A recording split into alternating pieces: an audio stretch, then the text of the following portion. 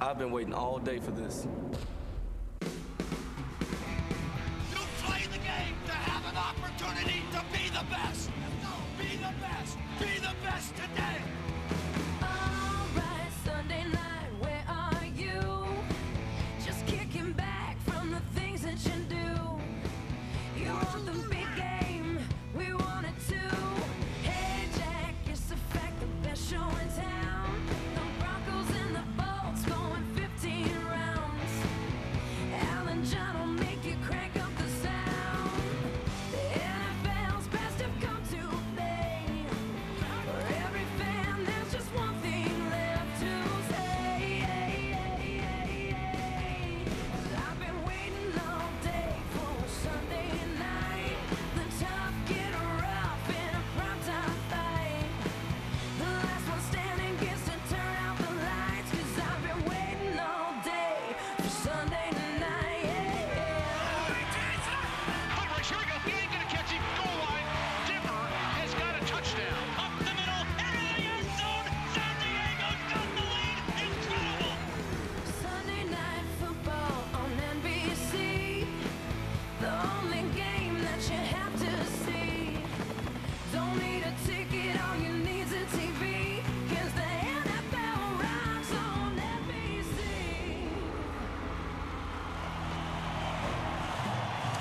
It was 55 degrees this afternoon in Denver, but right now, a little after 6 o'clock, it is 34 degrees. And 75,000 people at Invesco Field at Mile High roar their approval as their Denver Broncos have just come out onto the field, ready to face LaDainian Tomlinson and the San Diego Chargers on NBC's Sunday Night Football. Al Michaels with John Madden and Andrea Kramer. Welcome to Denver. This has the makings of a great game. San Diego last week down by 21 at the half, scored 42 second half points, a spectacular come from behind win over the Cincinnati Bengals. They come in with a mark of 7-2. Their quarterback is Philip Rivers. In his first year as their starter, he's played 9 games. In a word, he has been outstanding. And they have LaDainian Tomlinson, regarded by many as the best running back in the league. San Diego leads the league in scoring. As far as Denver is concerned, all you need to know is that in 7 games this season, in each of those 7 games, Denver has scored less than 20 points. Their record in those games, 6-1. And that tells you one thing. Defensively, they have been great. So, John, what makes that Denver defense tick, and what do they do tonight against this potent San Diego offense? Well, you know, you just watch the Denver defense and you realize one thing. They really play well as a team. And then Marty Schottenheimer was saying last night, and I think he's right, he said, this is the best tackling defense that he's ever seen. They have good speed, and they match up well against the Chargers. Now, what they've done here is they've always played them with an 8-man front. They use John Lynch like the extra linebacker, and they say LaDainian Tomlinson is not going to beat us with a run. That has worked in the past. I'm not sure it'll work tonight. Now, the Chargers began the season, they played Marty ball. They were conservative, and it cost them a game at Baltimore that they felt they should have won.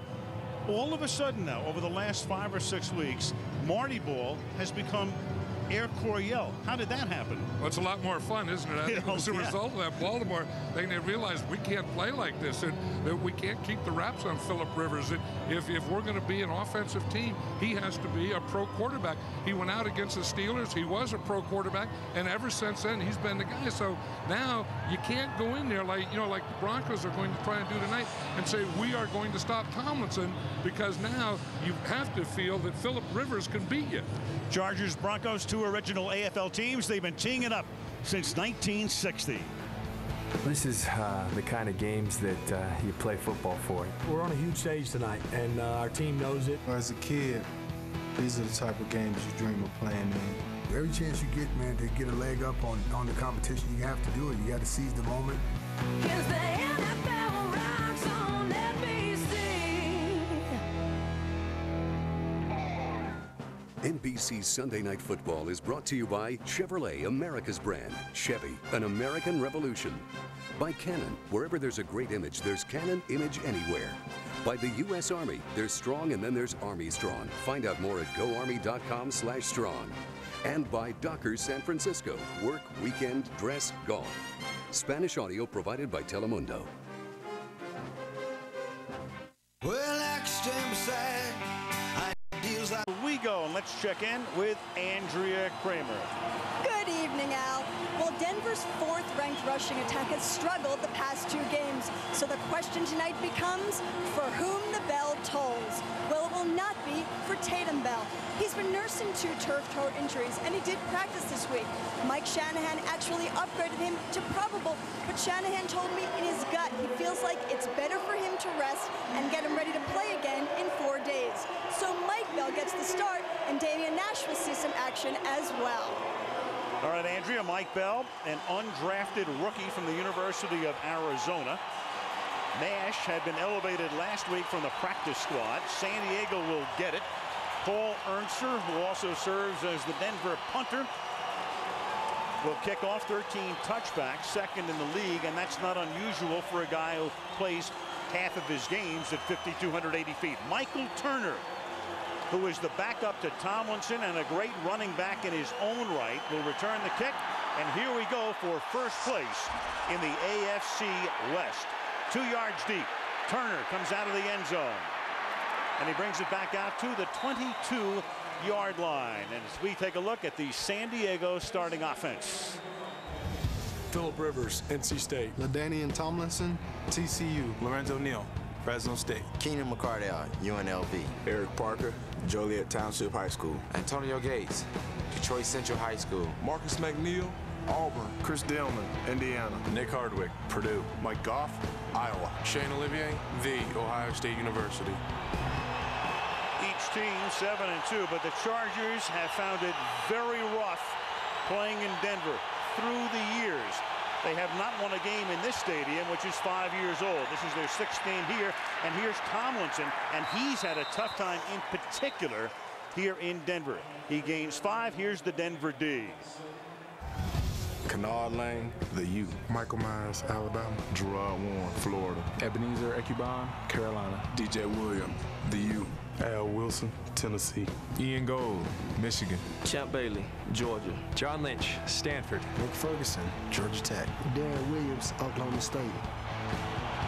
That's a defense as you look at John Lynch now in his 14th season, 11 at Tampa, 3 here. They have given up 8 touchdowns in 9 games, and 4 of them came in 1 game against the Colts. Now Tomlinson, and Tomlinson close to a first down, but a little bit short. Tomlinson has played 5 games in this stadium. This is his 6th year in the league, so he never played at the old Mile High.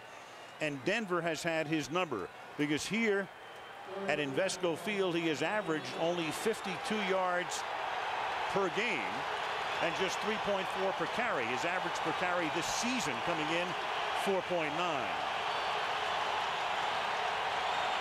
3rd and 1 from the 31.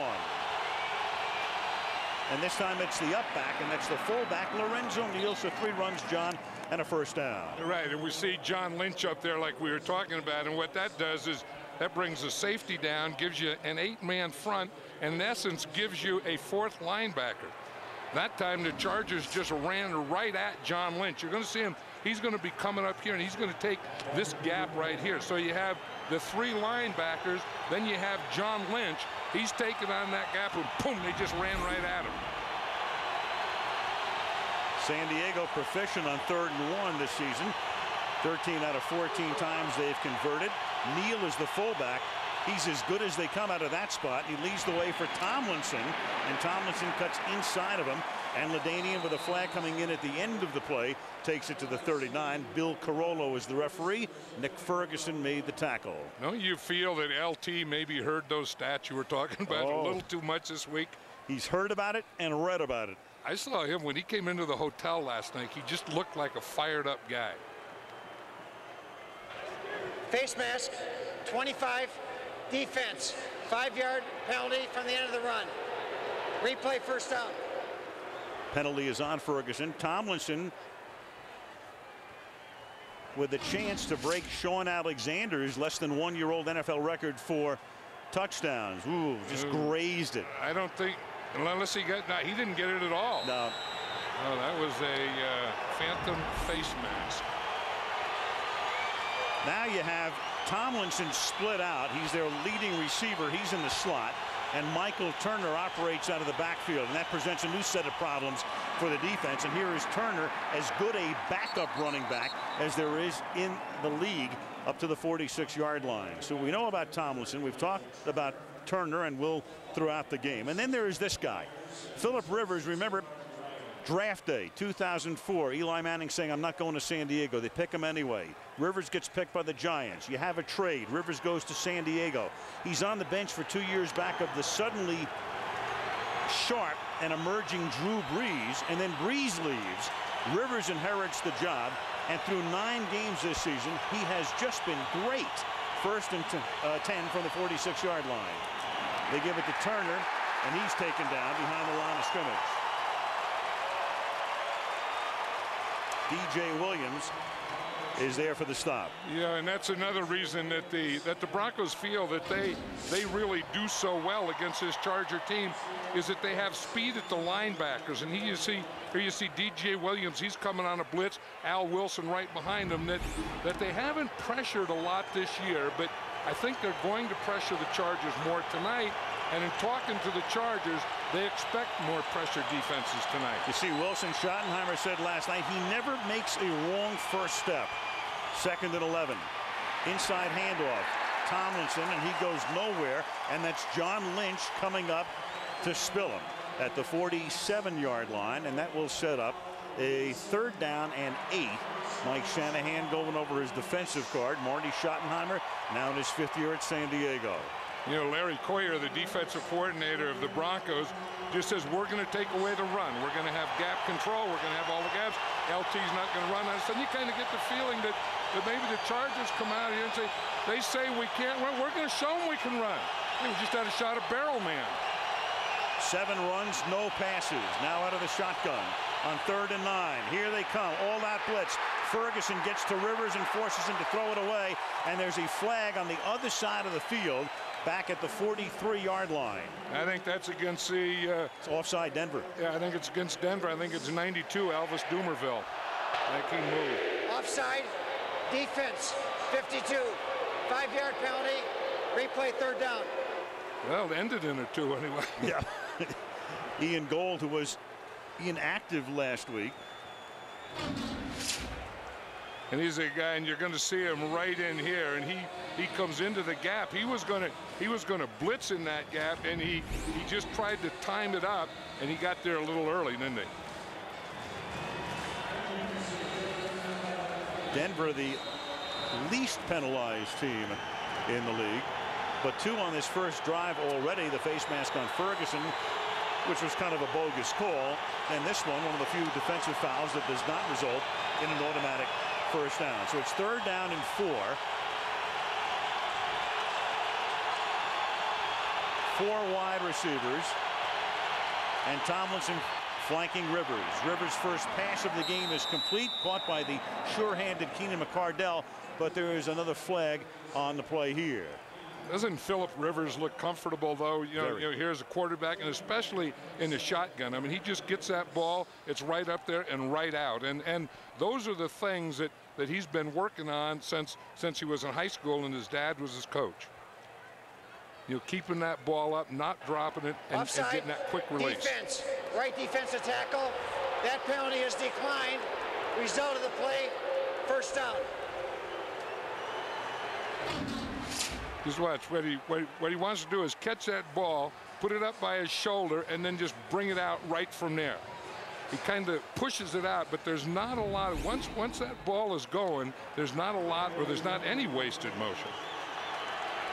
So Keenan McCardell's catch will count. They decline the penalty.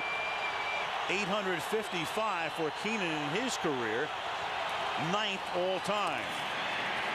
And then Tomlinson gets buried by John Engelberger, the one-time 49er, knocking him to the ground after a short gain. Yeah, we're talking to Philip Rivers. I remember the last time about how low he has to get.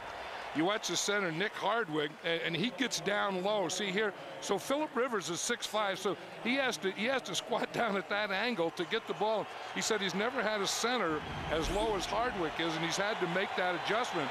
And watch him here, he stands up, and then he's up here, then he'll make the adjustment, he'll go down to the squat. You see right there, see how low he has to get? He even gets down low in the huddle. The pass is thrown to the left side, and that's Manu Maliuna, the tight end, who scored a touchdown against Cincinnati last week, to the 40. You know, it's funny talking about how low he gets. Some of the Chargers were saying Drew Brees was 6'1", but he stood up tall in the huddle, so they'd have to, you know, look straight at him. He said, we looked down at Rivers, who's 6'5".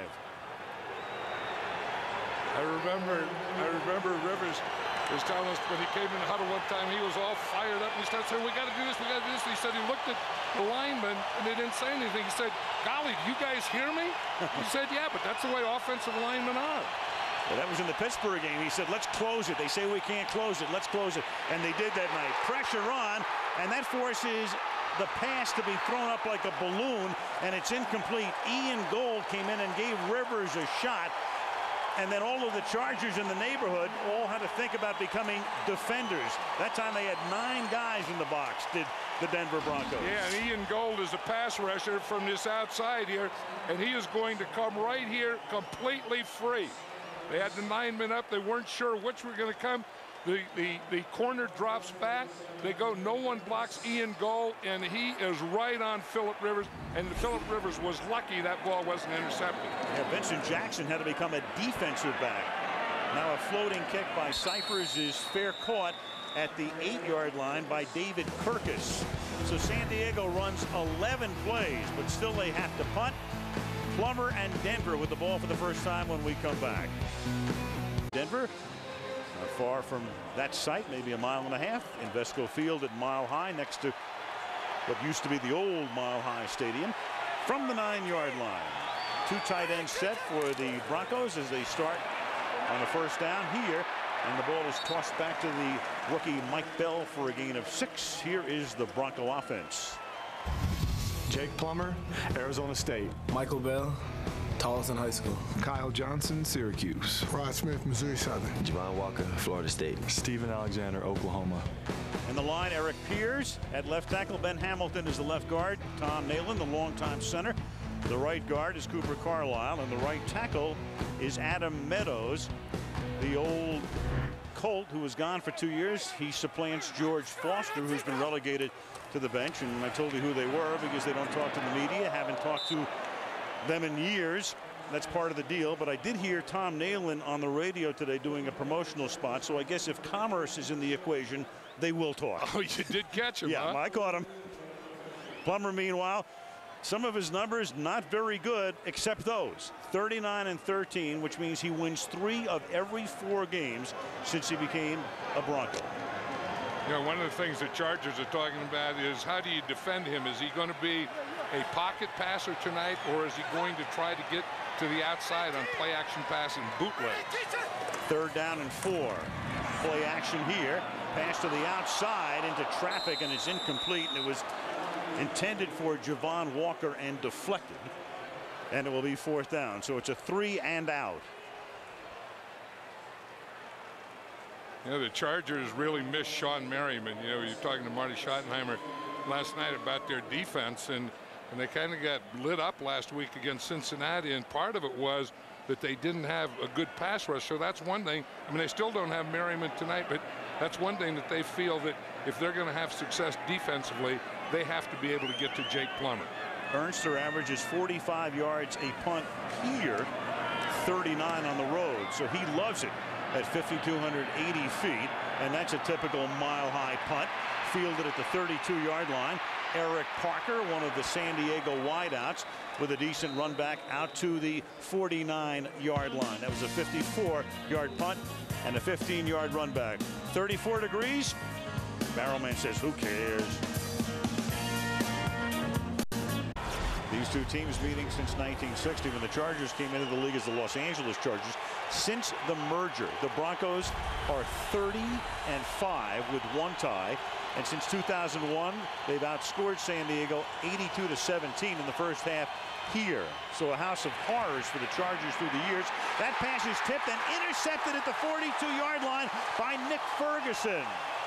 So Rivers, throwing on the first play following the punt, has it tipped, and the Denver defense with a pick. first in his last 125 passes for Phillip Rivers.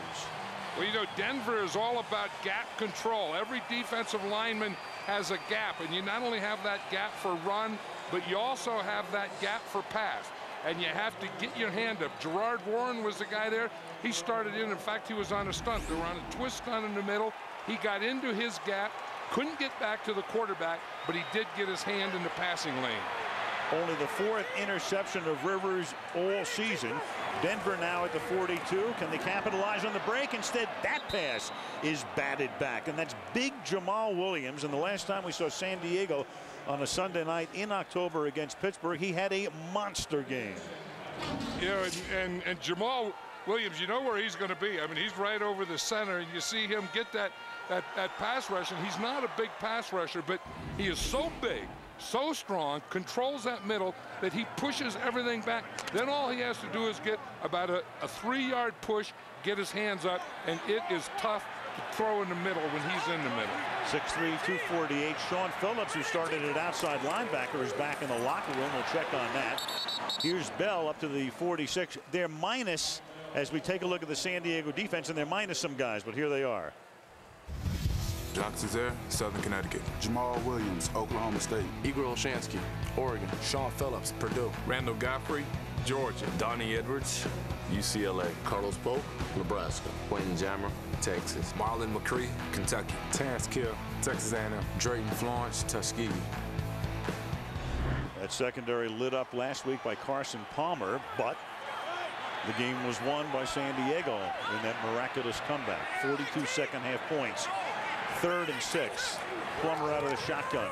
Under pressure, gets it away, and that pass is incomplete, intended for Mike Bell. So that San Diego defense, and we mentioned minus key guys. Sean Merriman, Rookie Defensive Player of the Year, 3rd game of a 4-game steroid suspension. He's gone for 2 more weeks. Luis Castillo, the outstanding defensive end, out for maybe another week. And Phillips back in the locker room at the moment. Right, and I'll say this, the Bronco offense really hasn't tested him yet. I mean, that was 3rd down there. They go 3 wide receivers. They get a nickel defense, and they throw a none-yard pass. Even if that pass had been completed, he would have been tackled right there and still have to punt from the same spot.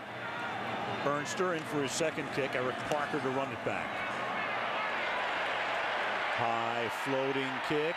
Fair catch called for, but there to stop it at the 1-yard line, Jerome Cox, one of their special teams maven. Great play, set himself up at the 1, and that's where Phillip Rivers will begin San Diego's next drive from the Colorado State Capitol. Diego, John, trying to come out from the 1-yard line in the closed end of the stadium. And it's going to be tough for him to hear down here, and I think this Bronco defense is really going to press him here and try and get a safety. Do you run, do you pass? They give it to the up back, and that's Lorenzo Neal, the fullback, who picked up a 1st down on the 3rd and 1 earlier. He gets about 1.5 yards. Lynch and Gold in on the hit. You know, it's funny, through the years, John, we always thought, especially in the Shanahan years, of Denver as being an offensive team, but you know, it's almost like they've gone back to the Orange Crush days now. And it is, and you know, it's kind of like the Baltimore Ravens, you know, and Billick there, you know, an offensive guy, and he has a defensive team, and they do this. And again, to me, a big part of it in this run defense is John Lynch being able to fit like he is up there as the 8th man up, be a linebacker or safety. On 2nd and 8, this time the pass goes to Neal, and it's all he can do to hold on to it. Good blitz pickup in the backfield by San Diego out to the 8-yard line, so they give him some breathing space. Gold and Myers in on the tackle. It'll be 3rd down and 3. You know what impresses me about this San Diego offense? When they go play action pass, they always get a back or 2 backs out on the pass. You know, a lot of teams will use play action pass as a pass protection and not get a back out. The Chargers on play action pass always get a back out. 3rd down and 3. Manu Maliuna now sets up in the backfield with Tomlinson. Rivers rolling, and then the pass is caught by Tomlinson out to the 18-yard line. And LaDainian Tomlinson not only closing in on 1,000 yards rushing for the season, he's their leading receiver. Tomlinson has now caught 45 passers this year. Brandon Manu Maliuna is the 2nd tight end but he's also a very good blocker. And they'll use him in pass protection so they can have two tight ends, one keep him in as a pass protector, and then have Antonio Gates and get him out in a pass pattern. Denver walking it up to the line.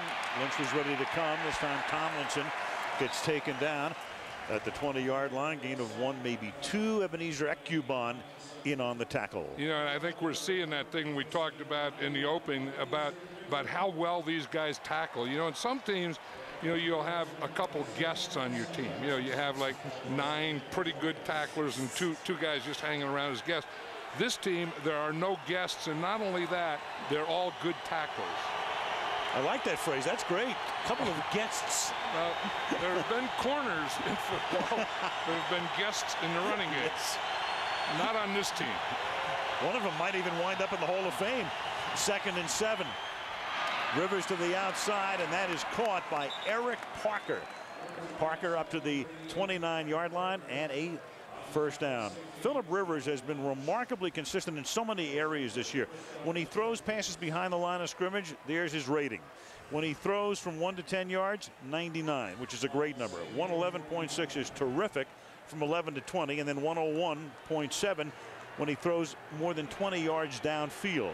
So for all 4 distances, normally there's a much greater disparity than you would see there. That is consistency personified. And usually behind the line is the best, and in his, behind the line was the least. Turner is the running back. They split Tomlinson. You've got Rivers throwing, and that is caught by Vincent Jackson, who takes it to the 46. Vincent Jackson played his college football at Northern Colorado. He is 6'5", 241. Remember the last Vincent Jackson who played in the National Football League? You might remember him better as Bo Jackson. Yeah, that was Bo Jackson's day.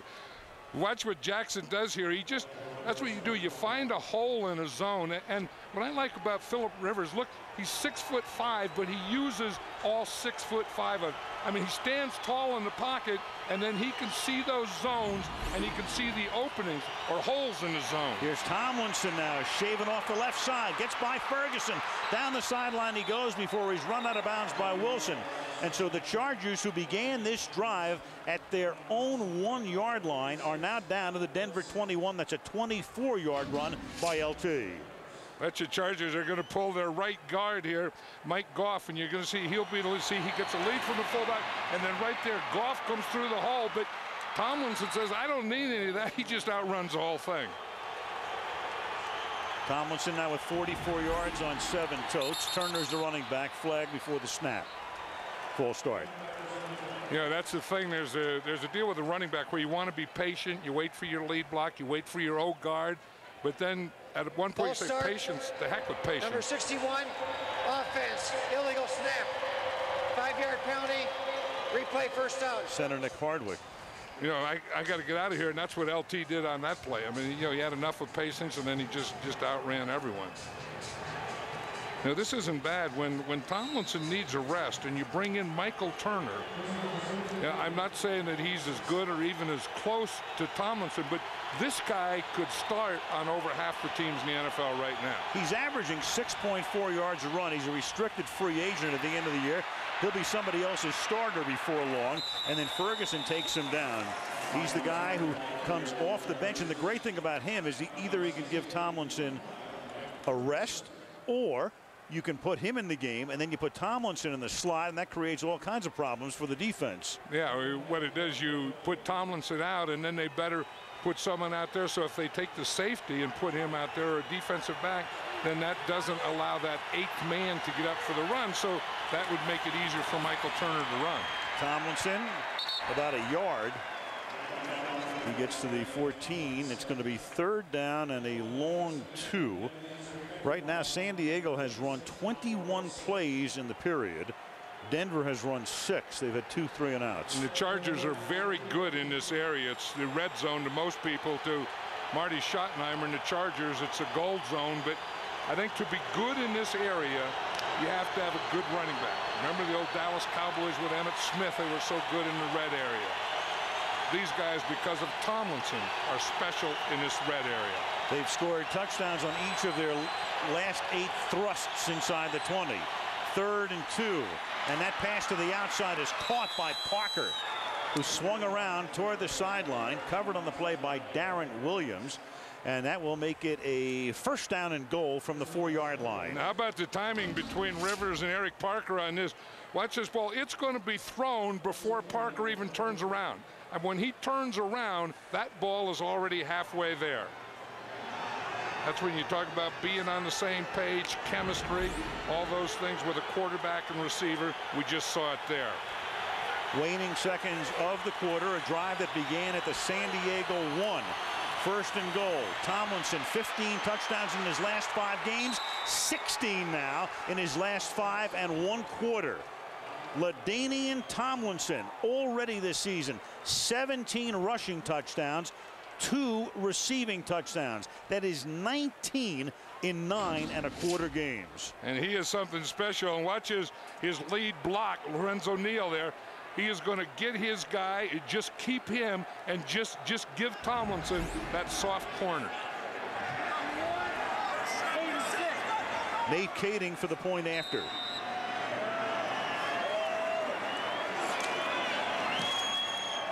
And that will make it 7-0. A 99-yard drive, 11 plays, 6 runs, 5 passes. LT to the EZ. 7-0 Chargers. And Mountain. The Chargers have 133 yards, Denver 10 in a 1st quarter that has 8 seconds remaining. Nate Kading to kick off. Mike Bell, the starting running back tonight, will field it at the 1-yard line. And Bell gets out past the 25. He is tackled at the 27, and there's a penalty flag down at the 21-yard line with 1 second remaining on the clock. Penalty will be against Denver, and that will back them up.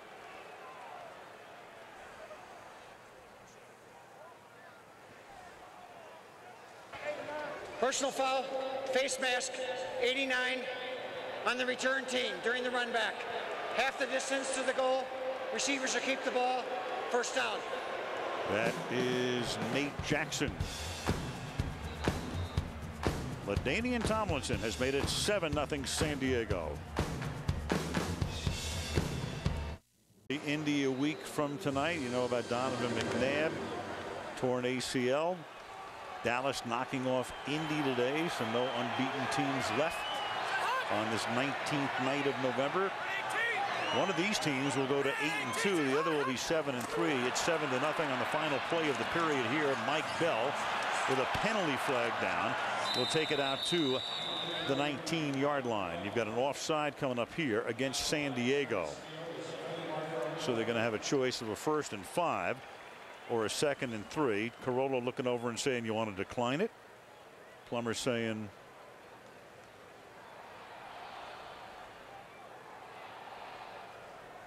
well, Carollo will tell us what he just said. Someone's blowing a whistle. Right. Offside, defense, number 92. It's a 5-yard penalty. We'll replay 1st down. So it'll be 1st and 5 when the 2nd period commences. End of 1, San Diego 7, Denver 0. Sunday Night Football resumes after these messages. A play here going this way. It's an untimed down on a penalty at the end of the quarter. And thus it is Bell, and he will pick up the 1st down. That was a 1st and 5. And now the 1st quarter has officially climaxed as Bell takes the ball over the 20. Shanahan's team 1st and 10 when we come back and start the 2nd quarter. This time we promise.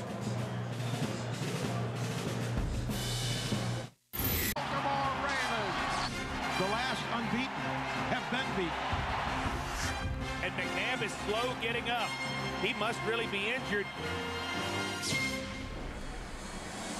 Some of the headlines as we conclude the 11th week of the season. All of the byes are done. Each team playing their 11th game today, or 10th of the season today for both of these teams, as Plummer starts the 2nd quarter by getting sacked That was Ryan Bingham who comes in, and Bingham is only in the game because Cesare went out of the game a moment ago. Andrea, what's the injury update? Well, with Jack Cesare, who you just mentioned, they're looking at his left ankle on the sideline. Now, as for Sean Phillips, who's been out a couple of series, they have been checking out his calf. They massaged him. They've gone over it a couple of times. So it's just amazing that the Charger defense continues to be depleted. Sort of reminds us of the Giants last week, who played very well against the Bears in the first half, and then the attrition took its toll. 2nd down and 11 from the 22-yard line. Plummer over the middle, and that pass is incomplete. He went for the number 3 receiver. That's Brandon Marshall, a rookie out of the University of Central Florida, and he was covered on the play by Terrence Keel. It'll be 3rd and 11. Yeah, the Broncos went 3 wide receivers. They had Steven Alexander in the backfield, and then he went in motion and split out, so it gave him a 4 wide receiver look. Plummer had good time in there, and he led Brandon Marshall right where he had to be. Marshall has to make that play. Plummer has yet to complete a pass. 0 for 5. It's 3rd down and 11 from the 21-yard line. Blitz from the outside. He has to dump it off for Bell. Nice screen there, and that'll be a 1st down. So they pay the price for blitzing as Plummer reads it, gets the pass away quickly, and with a couple of blockers, that is a gain of 13 yards and a 1st down off a 3rd and 11. Well, you just said he hadn't completed the pass, and when you have to help your quarterback sometimes to get him started, and this is one way to get him started on a screen pass, and Plummer did a good job. Invite the rush, let him get right there, and then dump it off to your back. Stephen Cooper couldn't get there in time. Bell made the catch. And after he made the catch, he just ran downhill, and that's what Mike Shanahan always liked about Mike Bell. Now Damian Nash comes into the game. He's the running back. This is him. And Damian Nash, who had been on the practice squad until last week, takes the ball all the way to the San Diego 40-yard line. So a Tatum Bell hurt. Mike Bell gets the start. They give him a break. And then Damian Nash, who'd been in the Tennessee camp, played his college football at Missouri, picks up a 1st down, 26-yard run. And this is what they were worried about, that he was cutting back too soon, that you have to take it to the hole, press the line of scrimmage, and then cut back. Nash cut back perfectly that time. Injury timeout here. Coach. Field, Stephen Cooper replaces him. Jacques Cesare comes back into the game. And the ball is handed off to Damian Nash, who just broke that run. Nash played 4 games for Tennessee last year, had been on Denver's practice squad, and now in the lineup tonight. And again, you know, one thing when you take a guy off the practice squad, he looks good in practice, and Mike Shanahan puts a lot of credit on that, but you still don't know how he's going to do in the game. And the thing that they worried about Nash, as I was saying, is that he was always looking for the cutback, and he would start his cutback before he got to the hole, but on that one cutback, he got to the hole. That was a perfect cutback. Shanahan donning reading glasses for the first time. Went to those a couple of weeks ago. They give it to Nash again. And Nash takes the ball to the 34. Mike has 20/15 vision at distance, but all of a sudden he was having trouble reading. So I'm in his office before the game tonight. I said, "Is that a prescription?" He said, "No, it's $6 at the drugstore." He said his wife just didn't want him because he only wears them when his offense is on the field, because when the defense is there, obviously he doesn't need his play sheet. And his wife didn't want him to get one of those ropes, you know, the way you tie the glasses on. Well, Marty's worn glasses for years. Yeah, but Marty's deal is he doesn't wear the headset all the time. I mean, Marty's like half headset on, half headset off. 3rd and 2, a long 2. And this is Mike Bell, and he appears to have the 1st down. Randall Godfrey, the ex-Cowboy, makes the tackle. They'll move the change. 1st down at the 29-yard line. Yeah, and the thing that this offensive line does so well, better than anyone else, is watch just how they zone block here, how they all get off together and work as one. The whole group. You see how they all move to the right, then they get a good lead block, and that's enough push to get a 1st down. But this is a very good offensive line, a very good middle of the offensive line. They're the best zone blockers in football with the run. Over the years, it's held up since the days when Alex Gibbs was their offensive line coach. The ball at the 25 from Bell. And John, as we all know, I mean, through the years, it doesn't matter who you plug in. They had Terrell Davis, who was tremendous, of course, but then Mike Anderson and guys like Olandis Gary. And no matter who they plugged in, they always seemed to get 1,000 yards, 1,200 yards, sometimes even 1,400 or 1,500. Yeah, and I think that, you know, they just felt it was a system, because it's not only who they plugged in at the running back, but who they plug in the offensive line. I mean, they have a rookie free agent left tackle. Eric Pierce is doing a real good job. They have a veteran, Adam Meadows, who's just starting for his second game, but they play well together. Pierce taking the place of Matt Lepsis, who got hurt, is out for the year. Now Javon Walker, who's been their big play guy, the former Green Bay Packer, who's had some huge plays to lead the wins over New England and Pittsburgh, makes the catch, spins out of a tackle, and moves the chains. Walker, who was hurt last year, knee surgery, came over here.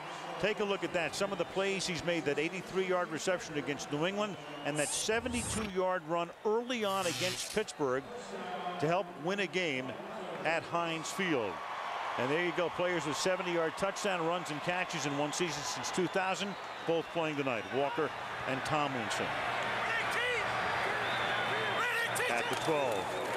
Up back, first man through to the fullback. This is Kyle Johnson, and he takes it to the 5-yard line. So playing the Lorenzo Neal role. He picks up about 7. You know, don't you feel that sometimes you just need a play to get you going? And Jake Plummer needed that, and that play was that screen pass. He hadn't completed a pass. Boom, he goes to the screen, and that gets him going. Now, the next thing he has to do is start getting Javon Walker involved in the game, and he just did that. They bring the big stud Williams back in the middle here, 2nd down and 3.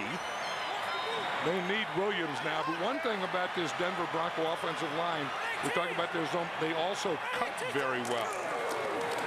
On 2nd and 3, the handoff to Bell, and he appears to be just slightly shy of the first down. This drive began back at Denver's 12-yard line. We talked about San Diego and how proficient they are in the red zone, and so is Denver. 13 and 21, 3rd best in the league. And didn't you always feel that Mike Shanahan was one of the best play callers in football? Absolutely. You know, and as you say, I mean, assistant coaches change, offensive coordinators, defensive coordinators, quarterbacks, running backs, but the one constant here with the Broncos has been Mike Shanahan. 3rd and a short 1. Mike Bell, touchdown Denver.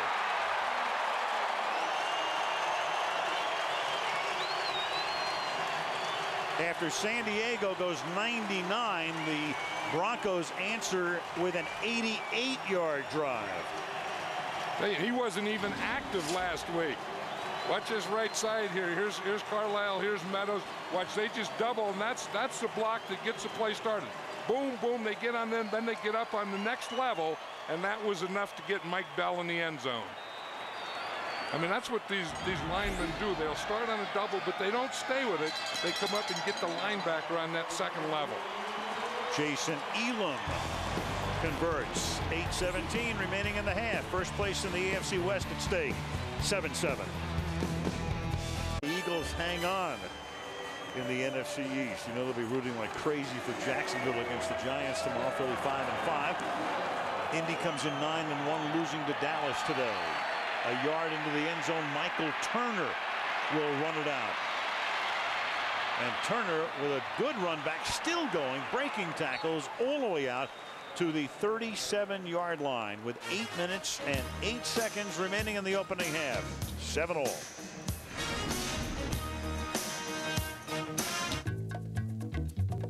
He's an icon. You know, so many kids like myself looked up to him growing up. And just to be mentioned in the same breath with him, and now having the chance to break some of his records, it's unreal. LaDainian Tomlinson talking about history and writing some of his own this season. And here is Tomlinson, and Tomlinson, who's closing in on 1,000 yards, is up to the 43-yard line. Broke out of a John Lynch tackle LaDainian was 16 in his last 6 games, the most in NFL history over that span.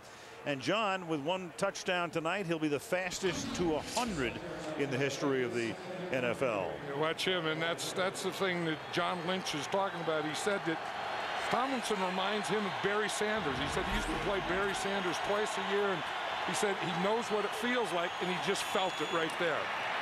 And this time he gets tripped up in the backfield. He can't get out of his own tracks. Ian Gold is there. The fastest to 100 would be Jim Brown and Emmitt Smith. They each did it in their first 93 games. Now LaDainian with 1 tonight. That was his 99th in 89 games, this being the 89th. So he's almost a lock to break that mark. 3rd down and 3, among some others as well. The Broncos are in nickel, and they have Dominic Foxworth. When they get in nickel, he plays Antonio Gates. Play clock at 1, and Rivers the pump fake, and then deep down the sideline, and that pass is not caught inbounds as Vincent Jackson was there. It's incomplete. He was on the chalk, never had possession. Champ Bailey and Jerome Cox were there, and San Diego will punt. Now, you're not going to get a lot on Champ Bailey. I'm surprised that they tried this. You know, if you're going to go deep, I would think maybe you would pick on the other side, maybe try that. I don't know that Champ Bailey, when you need a play, I don't know that Champ Bailey is the guy you try it on. Although Eric Parker almost had that one, didn't he? Jackson. Yep. Mike Cyphers now to punt. Wobbly spinning kick. Fair caught 16-yard line. That's Darren Williams holding it in there. So Plummer, who led an 88-yard drive, goes back to work from the 16. The game is tied.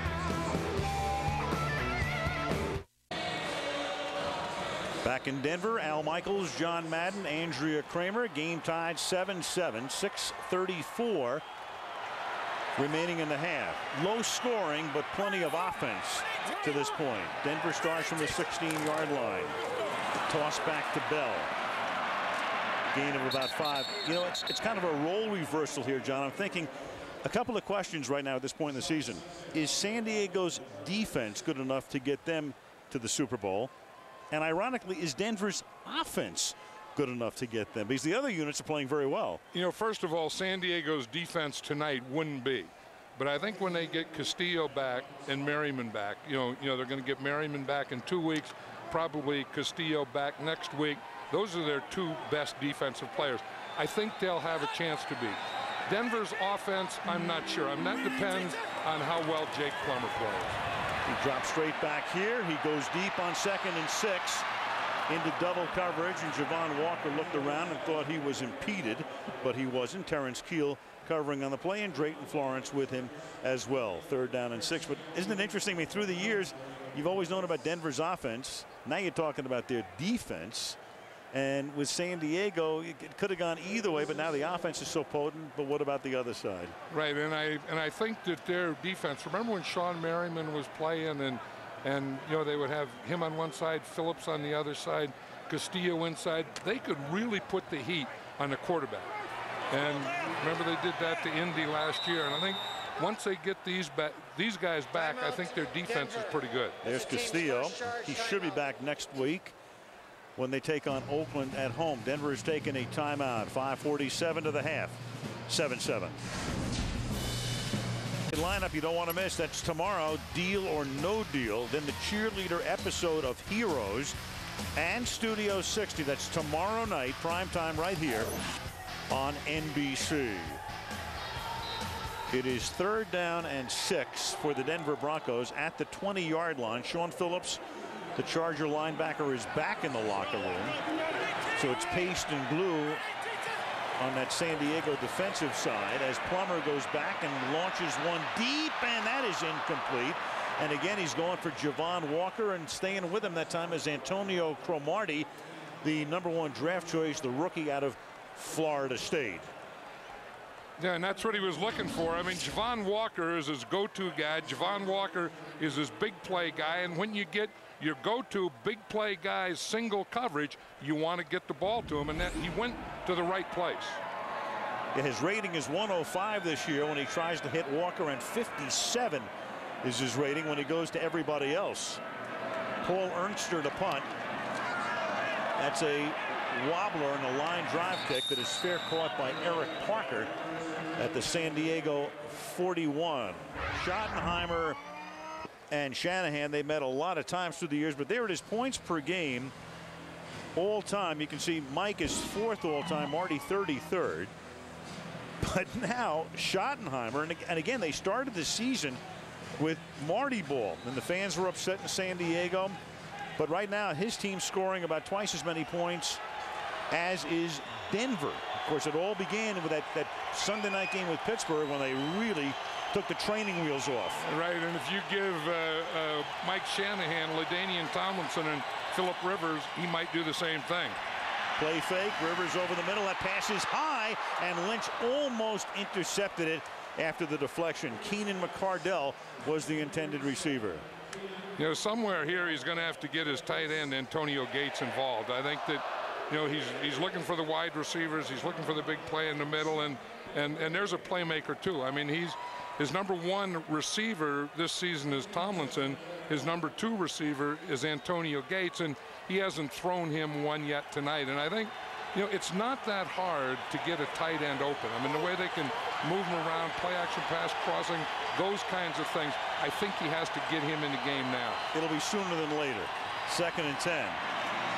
And that pass is caught, and taking it out of bounds is Parker, stretching for the extra yard or two. I mean, the minute you mentioned it last week with Jeremy Shockey, who caught a pass. Well, and Gates would have scored a touchdown if he would have thrown it to him on that one. I mean, you know, he's a good move guy, and sometimes when you have a tight end that makes moves, you have to give him that extra beat to make that move.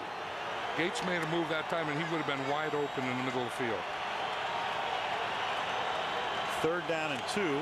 Tomlinson goes out of the game on 3rd and 2. That means Michael Turner is in the backfield.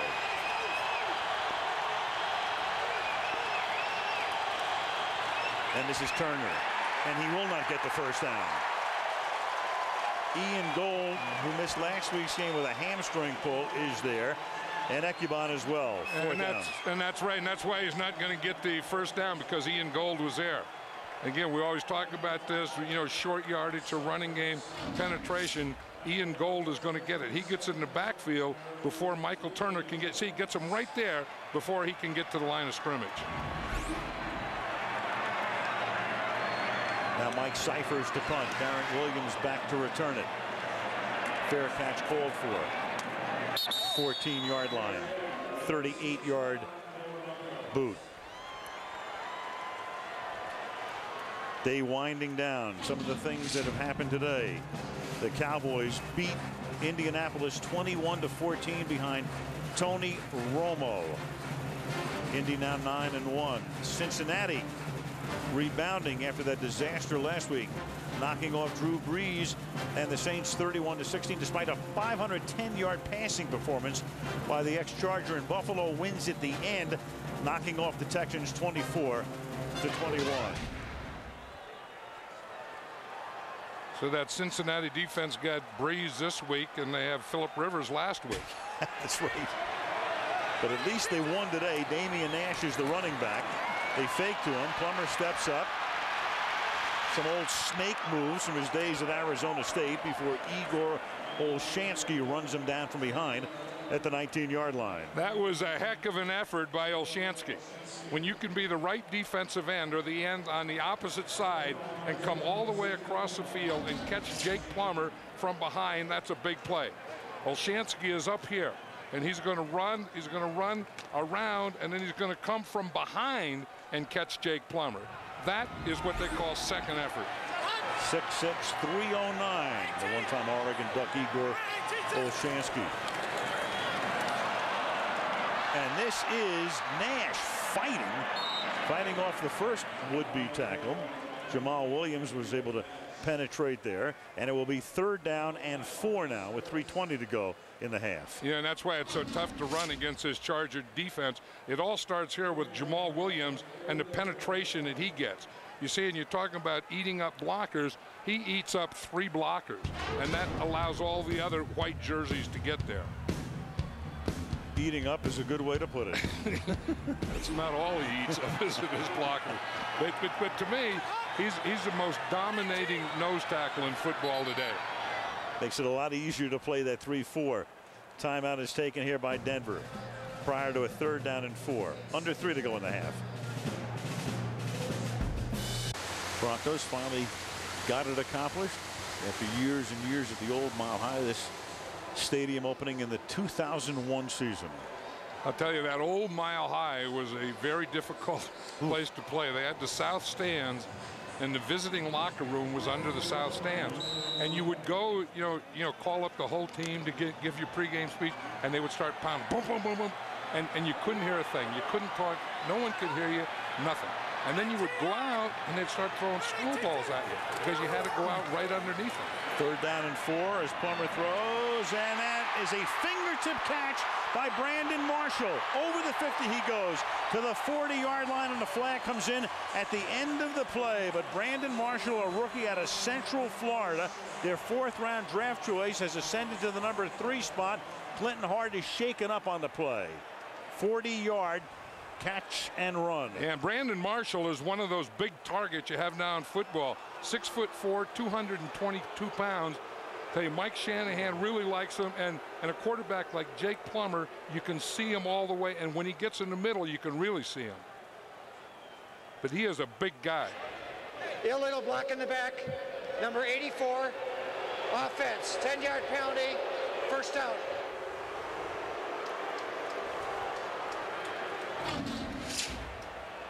You know, here's Brandon Marshall here, and you see how big he is and how strong he is, and he has a quickness that goes with it. And then when he gets his shoulder inside and gets even, then he can run that in.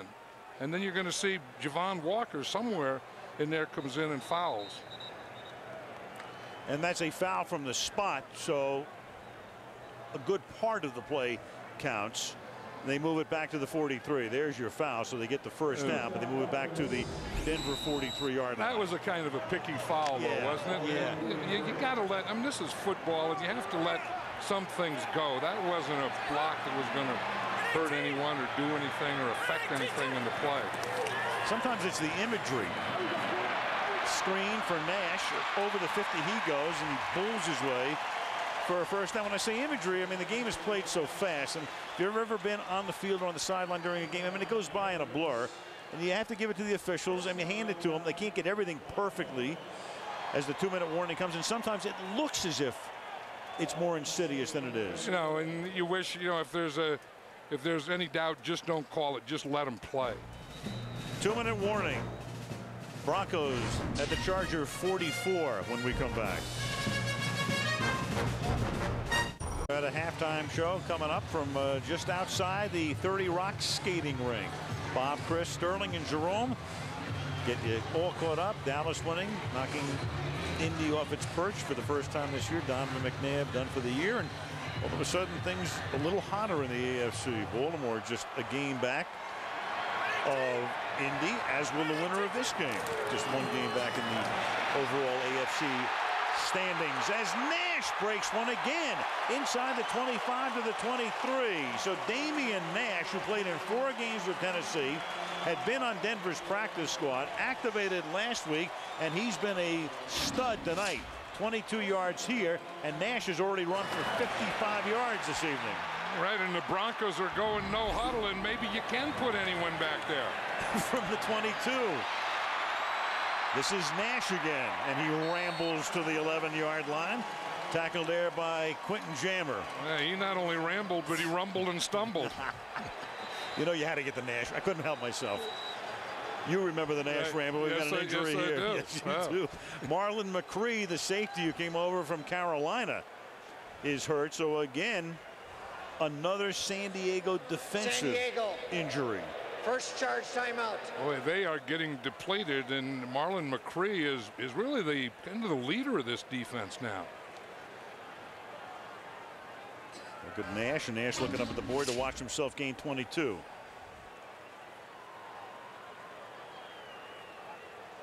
One thing about Nash, he does finish those runs. You know, and that's what you're always looking for. Jammer made the tackle, but McCree is still Please down. reset the play clock to 25 seconds.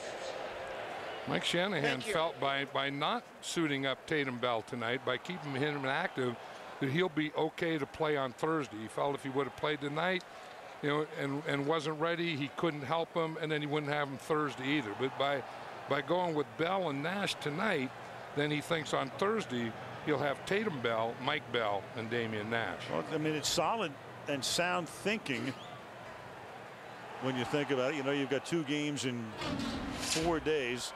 Go to the left side of the screen to see McCree. He's number 20, and he tries to avoid Clinton Hart, and then goes down, and it's the right knee. You know, you always imagine a knee as, you know, someone having their foot planted and getting hit, or one of those types of things, and that was really no contact. It was just kind of, if any contact, he just tripped over his own guy. So first down when we come back. Marty with Marcus Harris on the sideline.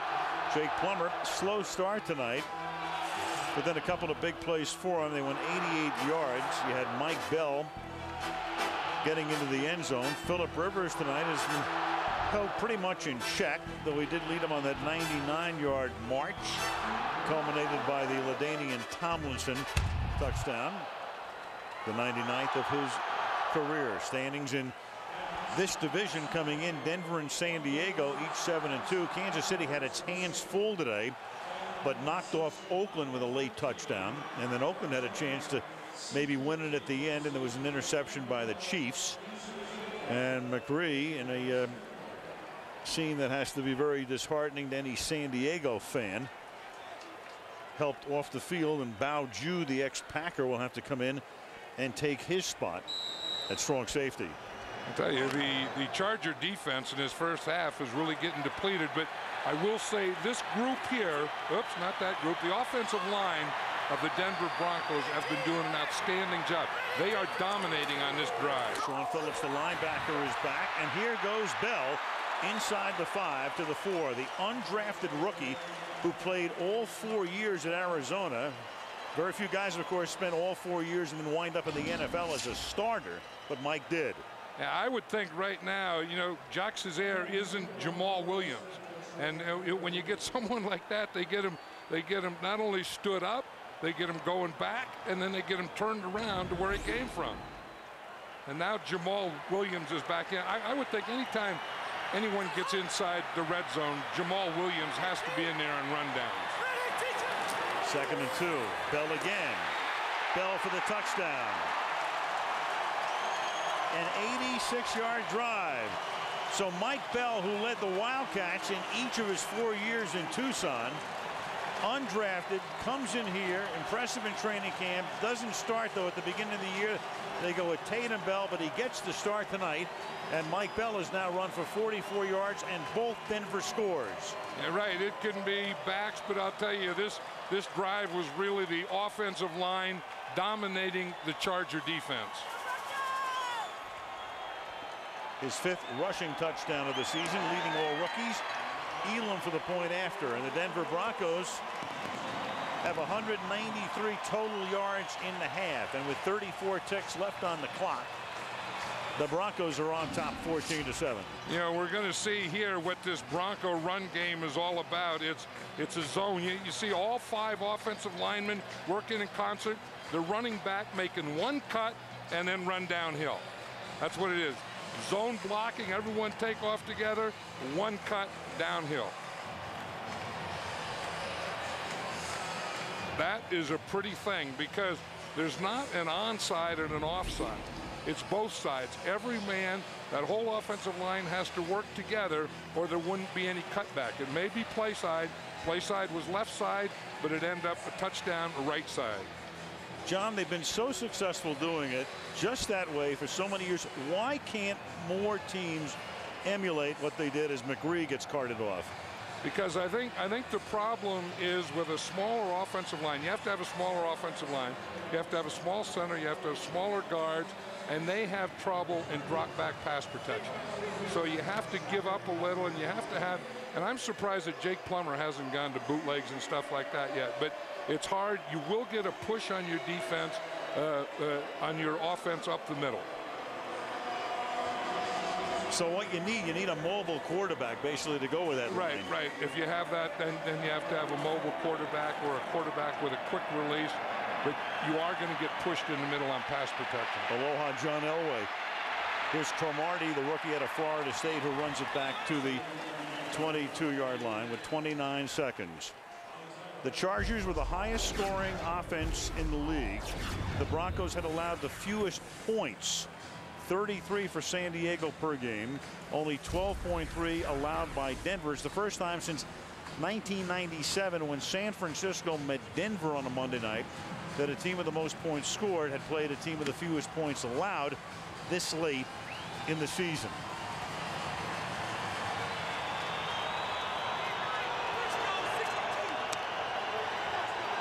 And Shanahan remembers that game. Marty Schottenheimer. Been a house of horrors for him. He's 3-13 lifetime in this stadium, plus 0-1 in postseason. And Rivers swings it out to Tomlinson, but that is incomplete. And we asked him last night what it was, if there's anything in those games or any constant anything, and he said vehemently, I'll tell you what it's not. It's not the altitude. Which means it probably is the altitude. Which means I don't want anybody to use that as an excuse, so don't even think about it. Yeah, but they remind you of that. I mean, there's a sign, and there's always been a sign here, you know, as you come out of your locker room, there's a sign that reminds you of Mile High. Second down and 10 at the 22. And that'll be a sack at the 16-yard line. Ebenezer Ecubon wraps up Phillip Rivers. And the clock should now tick down to the end of the half. So Rivers is 8 of 13, and they've limited him to 74 yards. Bell's run for 2 touchdowns. Bob Costas and the gang standing by for the Toyota halftime report coming your way from New York. 14-7 Broncos at the break. Toyota halftime show coming up the second half. Al Michaels, John Madden, Andrea Kramer. Up to the moment, the standings in the AFC West. The winner of this game goes to 8-2. The loser goes to 7-3. And then Kansas City right there just behind. Denver 14, San Diego 7. Broncos Monday, Tuesday, and Wednesday. They prepare for their Thursday night game, Thanksgiving night, at Kansas City. San Diego goes home to face Oakland. Denver will get the ball, Kading to kick off. And here we go from Denver, third quarter. This will be Cecil Sapp running back the kick. And the Denver fullback, looking more like a scat back, runs it back into San Diego territory, all the way to the 48-yard line. Boy, if he would have had speed, that would have been a touchdown. You know, the first thing you do is on a kickoff return, you want to get into the wedge. There's a wedge. They're all holding hands. Get into the wedge and then break right through the wedge, as Sapp did there. And then right here, you have one guy and you have to outrun him. He makes a good move there, and then when you know you can't run, when you know you don't have speed, is when you're running forward, looking backward, putting both hands on the ball. You know you're about to get caught. 53-yard run back. Antonio Cromartie, who finally ran him down. Now on a short field, this is Mike Bell, taken down after a gain of 2 by Jamal Williams. Let's go to Andrea. Well, I talked to Marty Schottenheimer coming out of the locker room, and he seemed pretty shell-shocked about how depleted his defense is. Marlon McCree and Sean Phillips both have calf injuries. He said he hopes they're going to be able to go back in. He said they have to play more physical, but at this point, he's just hoping to get 11 guys out there on the field. And as John mentioned, he said they have to get the ball to Antonio Gates on offense. Well, they are both back, and I'm stunned because McCree was helped off the field, and that looked like it could have been serious, but there he is. They can do amazing. I was going to say they can do amazing stuff in the locker room at halftime. Wow. On 2nd and 7, this is Mike Bell, stopped by Jacques Césaire, who also missed a few plays when he was hurt in the first half. It'll be 3rd down and 5. Some numbers now through 30 minutes of competition. Denver racking up 193 yards, so on a pace for close to 400 yards. And last week, of course, it was Carson Palmer who threw for over 400 alone for Cincinnati, but the miracle comeback by San Diego, the great offensive performance by Rivers and company, won the game for the Chargers. 3rd down and 4. Plummer, short drop, quick flip, over the middle, caught, and that's the venerable Rod Smith making the catch, and that's the first catch of the game for Rod in his 12th year at a Missouri Southern. Yeah, you always think about Jake Plummer and running and bootlegging and that stuff, but he also has a very quick release. I mean, Rod Smith comes in a slant, and there's a hole there between the 2 corners, and he's just going to hit him right there. He just waits, and then he has him, and then, boom, that ball was right out of there. Rod Smith, 2nd oldest wide receiver in the league. The oldest is on the other side, Keenan McCardell. 1st down from the 30-yard line. Now they give it to Nash. They've been going with Mike Bell and Damian Nash tonight, with Tatum Bell inactive. Short gain. It'll be 2nd down and 9. Yeah, so Carlos Polk is also back. He just made that tackle. So the Chargers are starting to get some of those guys back now. And you think the running game of the Broncos, what the Chargers on defense have to do is they have to take away that cutback, because they have that zone blocking and they're running it, you know, whole side and then breaking back, and they're giving them those cutback lanes. And on that one there, Carlos Polk, the outside linebacker, took away the cutback lane. So Jamal Williams spreading his wings. 2nd down and 9. Nash is the running back. Quick throw to the outside. This is caught by Javon Walker, and a nice tackle by Sean Phillips, who drags him down from the rear at the 24-yard line. It'll be 3rd down and 4 for the Broncos, the beneficiaries of that 53-yard Cecil Sapp run back of the kickoff. Yeah, I'm sure this is one of the things, Al, that they talked about at halftime. You know, how are we going to get the ball to Javon Walker? They lined him up on the left side, brought him all the way across the formation, and then just threw it. That's a wide receiver screen. You just throw him the ball, and the screen develops in front of him on the wide side of the field. Comes back off ACL surgery. The former Packer traded to Denver in the offseason. 3rd down and 4. Nash stopped just about the line of scrimmage. So right now you are looking at about a 42-yard field goal for a kicker who could someday wind up in the Hall of Fame. I mean, his numbers, Jason Elam's numbers, have been that good. Yeah, he's a great one. But watch what the Charger defense does right here. They take away the cutback. You see, instead of going that way, they just penetrated on that backside so that he had no place to cut back to. Jason Elam has spent all 14 of his seasons in this league with the Broncos, played his college football at Hawaii. Drafted in the 3rd round in '93. Jake Plummer to hold. 42-yard boot is good.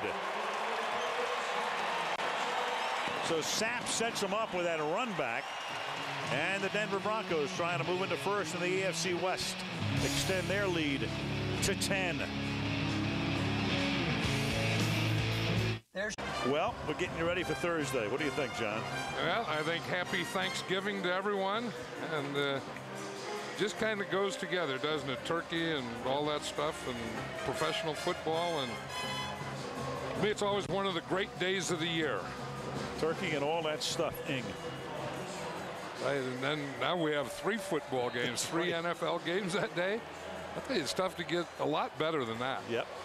Don't the Broncos know that? They go to Kansas City, and that'll be a big game on the NFL Network on Thursday night. And our best wishes to the NFL Network in their new venture, as that is down in the end zone. And San Diego starts from the 20-yard line, aligning the stars now for Phillip Rivers. 8 out of 13, and that 1 interception off the deflection led them on a 99-yard drive. Tomlinson scored the touchdown, and oddly enough, not only has Gates not caught a pass, he's not been thrown to. Yeah, and they have to know that. You know, it's part the quarterback, it's part Gates getting open, it's part the protection. but it's also part of coaching. I mean, you have to find a way to get the ball to your guy. Start with 4 wides here on first down from the 20-yard line, and Rivers will sling it to the outside, and they read that play perfectly. That's Champ Bailey hitting Antonio Gates, so they go to Gates, and Bailey is right on him. That was one of the ideas, but it wasn't a very good one, was it? They split it out like the 4 wide receiver look, and Antonio Gates is the outside guy. He's way out here, and they're just going to give him the ball and let him run over Champ Bailey. Well, by the time he got the ball, Champ Bailey was right there. Again, I don't know if I want to get the ball to Antonio Gates. I don't know that I really want to work on Champ Bailey. No. Tomlinson stopped by Michael Myers. Champ Bailey came over, of course, in that deal for Clinton Portis, that huge 1-for-1 trade. His given name is Roland. His brother plays for Detroit, Boss Bailey. His given name is Rodney. The parents, they started calling one kid Champ and one kid Boss. And that's how they got their nicknames. Once you do the Champ, you just can't have Champ and regular name. You got to go Boss. 3rd down and 6 at the 24-yard line. 9.5 to play in the 3rd quarter. Gold showed blitz. Backs into coverage. Rivers to the outside. It's picked off by Darren Williams. Darren Williams for the touchdown.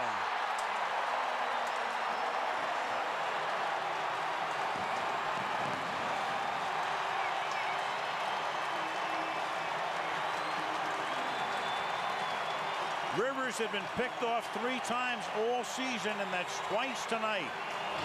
Well, you know, these Denver corners, they play, look, they have their back to the sideline, looking in at the quarterback. This is just a zone. Darren Williams is going to bump the outside receiver, ride him, look back in at Rivers, and he sees Rivers all the way. Look, he's just sitting there. I mean, it's a bad decision by Rivers, and he's just throwing right into full zone coverage. It was a good play by Darren Williams because he was, in essence, really playing 2. Elam for the point after. And just like the late 70s when they went to the Super Bowl for the first time and the Orange Crush led them, the D in Denver stands for defense 24/7.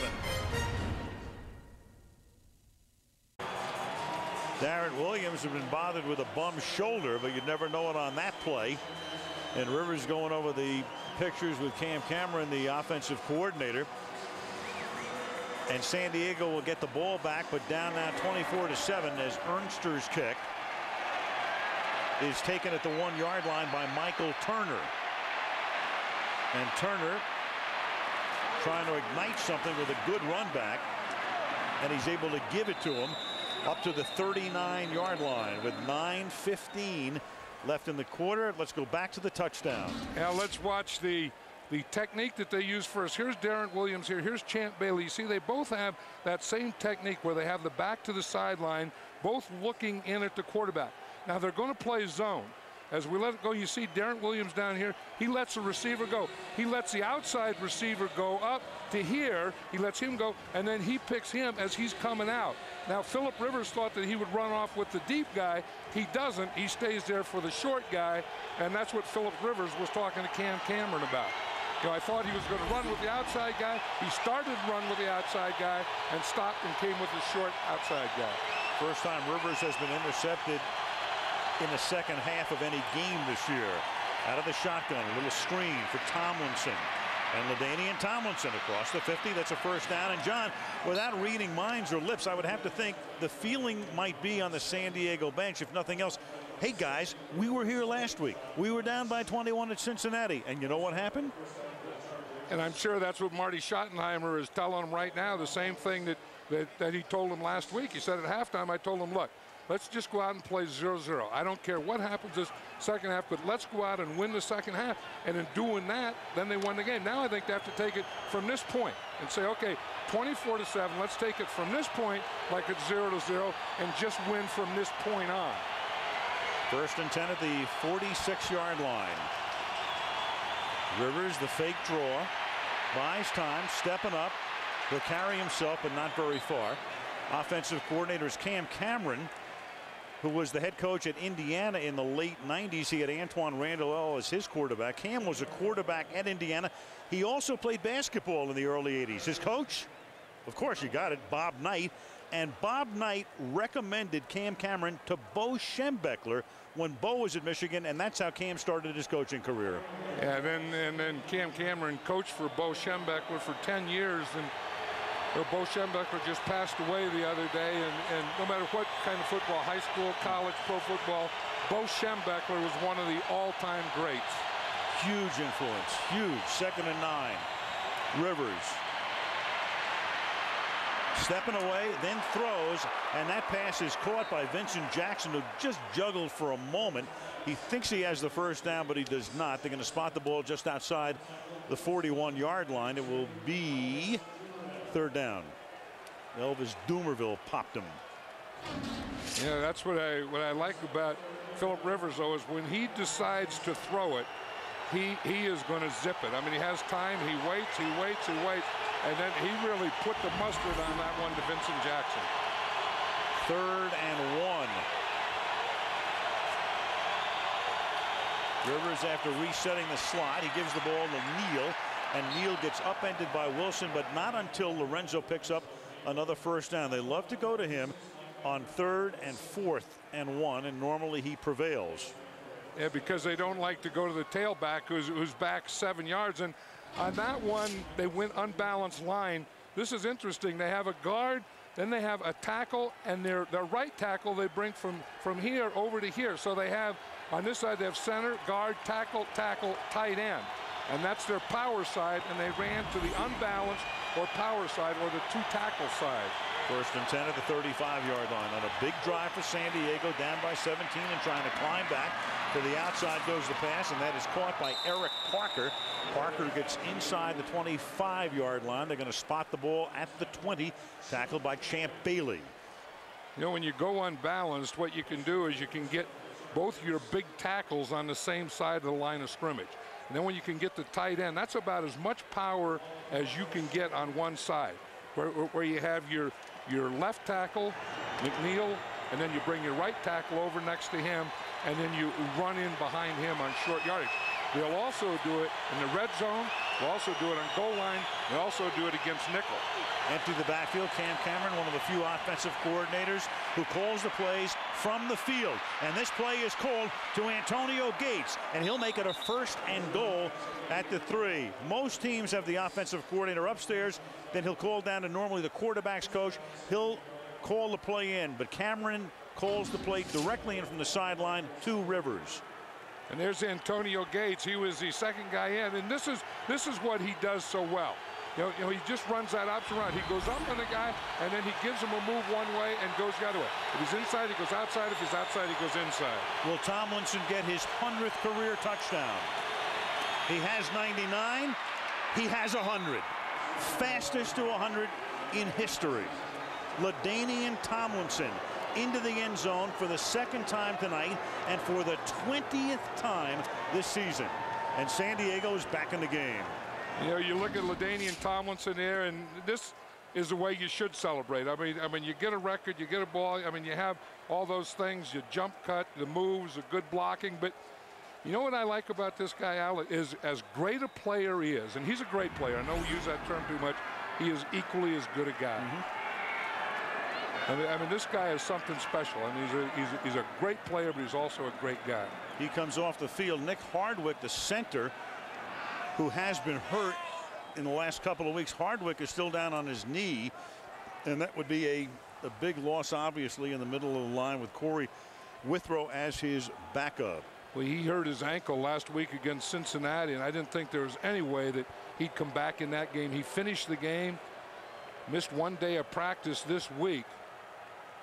It looks like it was that same ankle that he got rolled up in Cincinnati last week.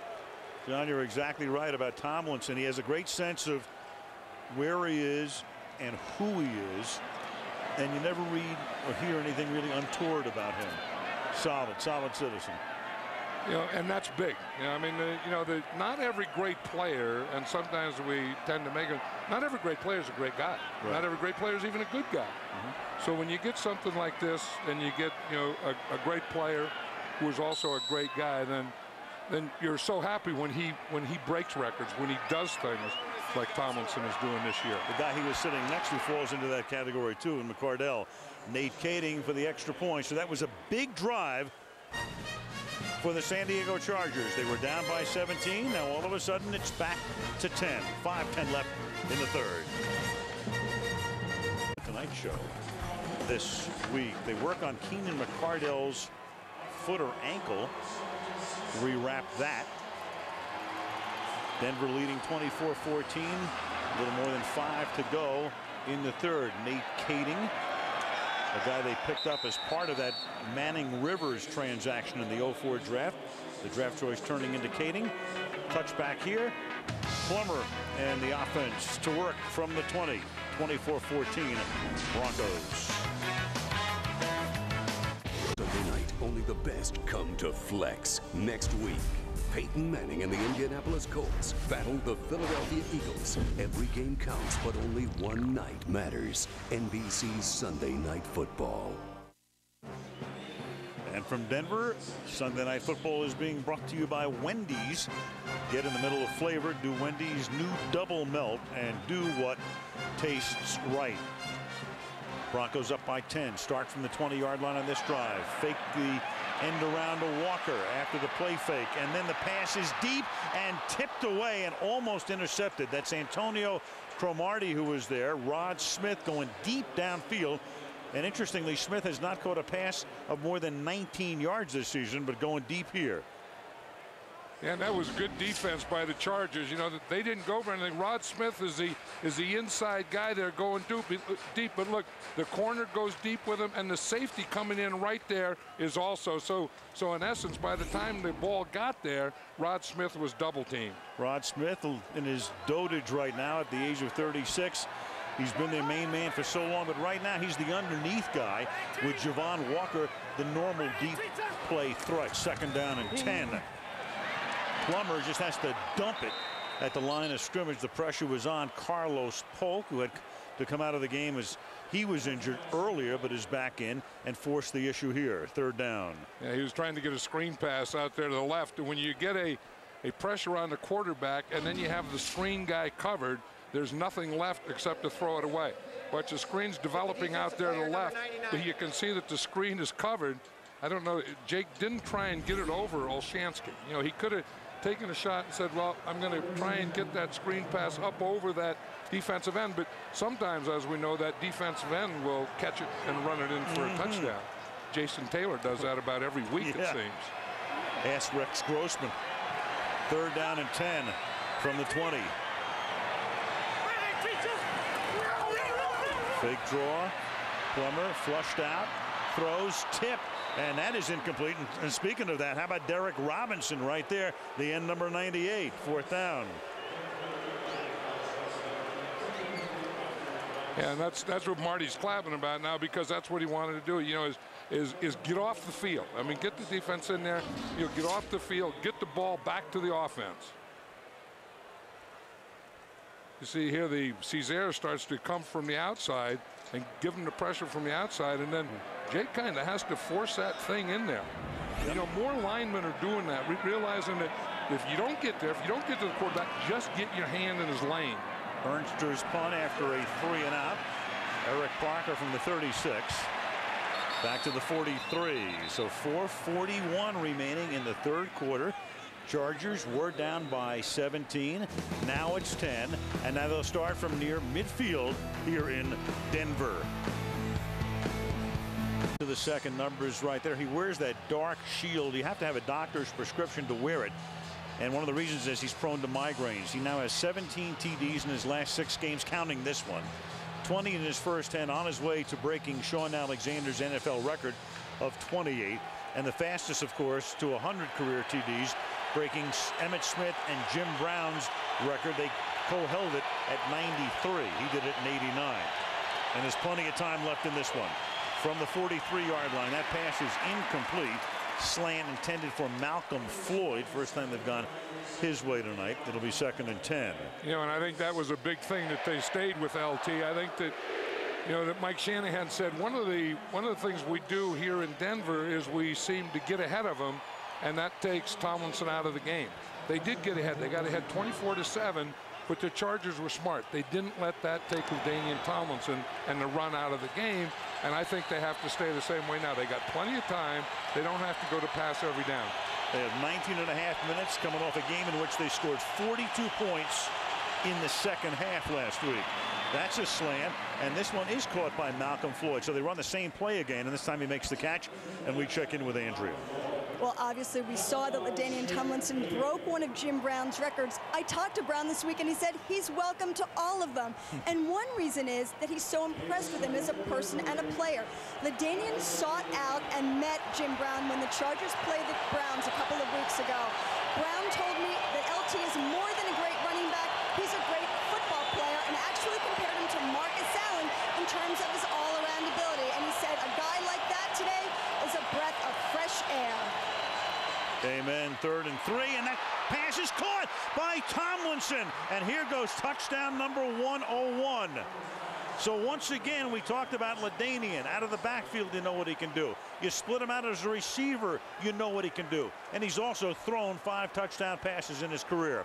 He scored 4 last week. He has 3 tonight. That's 51 yards on a 3rd and 3. Right, and that's what Jim Brown was talking about. I mean, LaDainian Tomlinson can do it all. He's not just a runner. He'll run, he'll block, he'll catch deep, and he'll also throw the ball. And that has completely silenced this crowd in excess of 75,000 at Invesco Field. It sure has. I mean, he just came out of the backfield, went right up the seam. It's a pin drop here. Kading for the point after. So it was 24-7 not that long ago. Now it's Denver 24, San Diego 21. But he's going to come out of the backfield right here and shotgun and just run right up the seam. So he has the two wide receivers outside.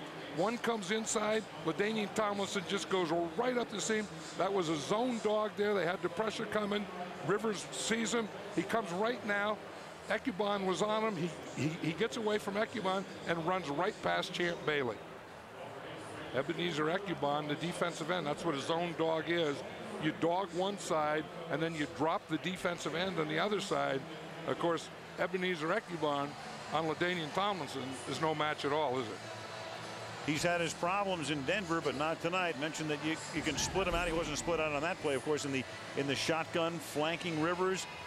But you don't know what to do with him there if you're the defense. Either you can run him on an inside give, you can run him on a curl as he did right there. He can stay in the block, which he does with such proficiency as well. 3 touchdowns tonight and a 3-point game. Now Cecil Sapp is back to return the kick. He had a 53-yarder at the outset of the second half, which led to a Jason Elam field goal. And he's moving around back there, you know, trying to not let Elam know where the ball is going to be, and Kading not know where he's going to be. And Kading will kick it on a couple of bounces into the end zone, and Sapp will down it there. So Denver starting from the 20 after a 3-and-out. LT. You know, and just watch the things that he does here. I mean, where he takes the ball, you know, up inside, then bounces it outside, then inside, then runs outside. You know, I mean, he just has, you know, so many moves. But then to go with these moves, he has great speed and strength. And this one here, we saw the runs, and now you need a big play, shotgun, 3rd down, run him on a seam pass. I mean, he can do it all. I mean, there's some guys you try and make up for, but Walter Payton was that guy. I mean, Walter Payton could run it, he could block, he could catch it, he could throw it. Already a Charger franchise record. Now you got Bell cutting back for a gain of 8. You know, John, I'm thinking about calling him LT, which when I first heard it, I said, no. There's only one LT, and that's Lawrence Taylor. It was tantamount when I heard it to saying, you know, a guy comes into the NBA and you're going to start to call him MJ. Yeah. No, you're not going to do that. But you know what? He's become LT in his own right. I think he can be anything you want. I mean, there's a lot of letters in LaDainian Tomlinson. That's right. I think some people do it just for that, so they don't have to go through all the letters. Good point. If it was Larry Thomas, he'd be Larry Thomas. You're right. This is Bell for a gain of about 5, and that's a first down up to the 33-yard line. And I think the Broncos are in the same position. You can't get away from what you're doing. I mean, just because the Chargers came back, they're not that far back. I mean, you just keep doing what you're doing, who you are. But I think there is some place here where Jake Plummer hasn't run a lot. He hasn't bootlegged a lot. And I think now, the rest of the third quarter and the fourth quarter is if the bootleg is going to be there, it'll be there now.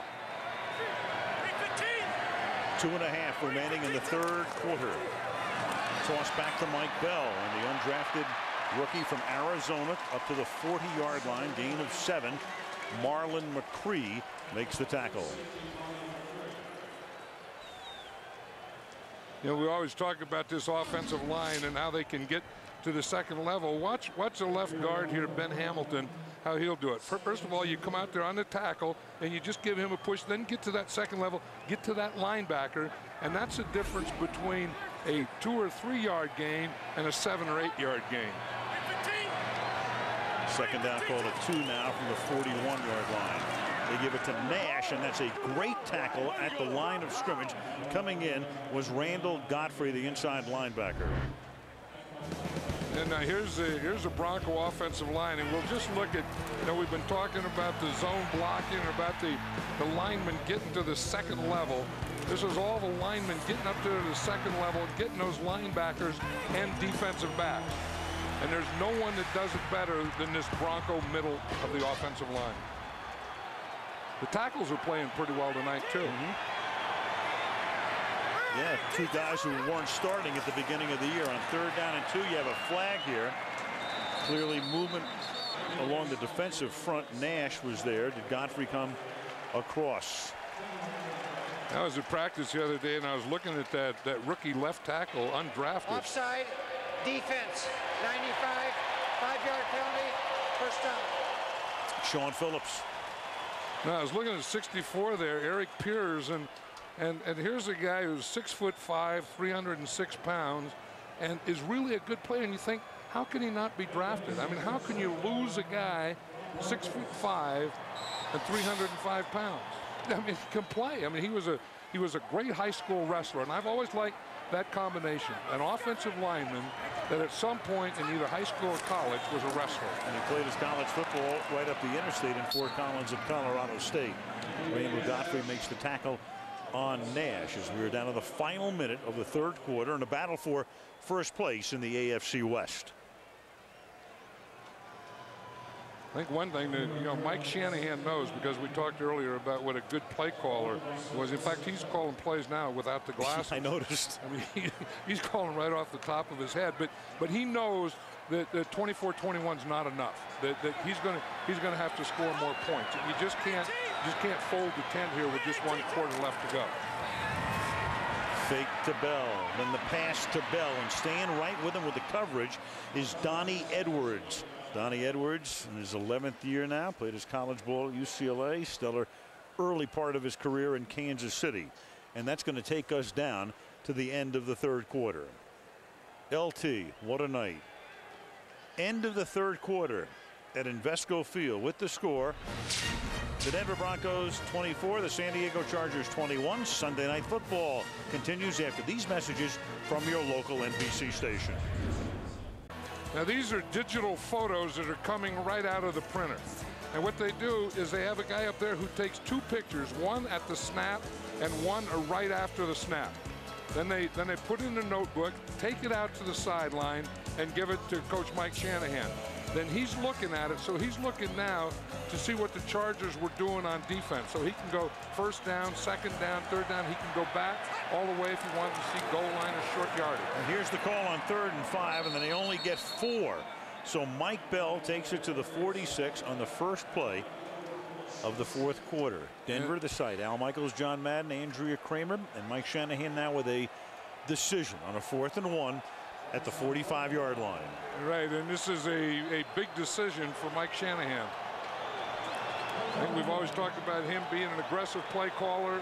And again, knowing that 3 points against this Charger offense now is not enough.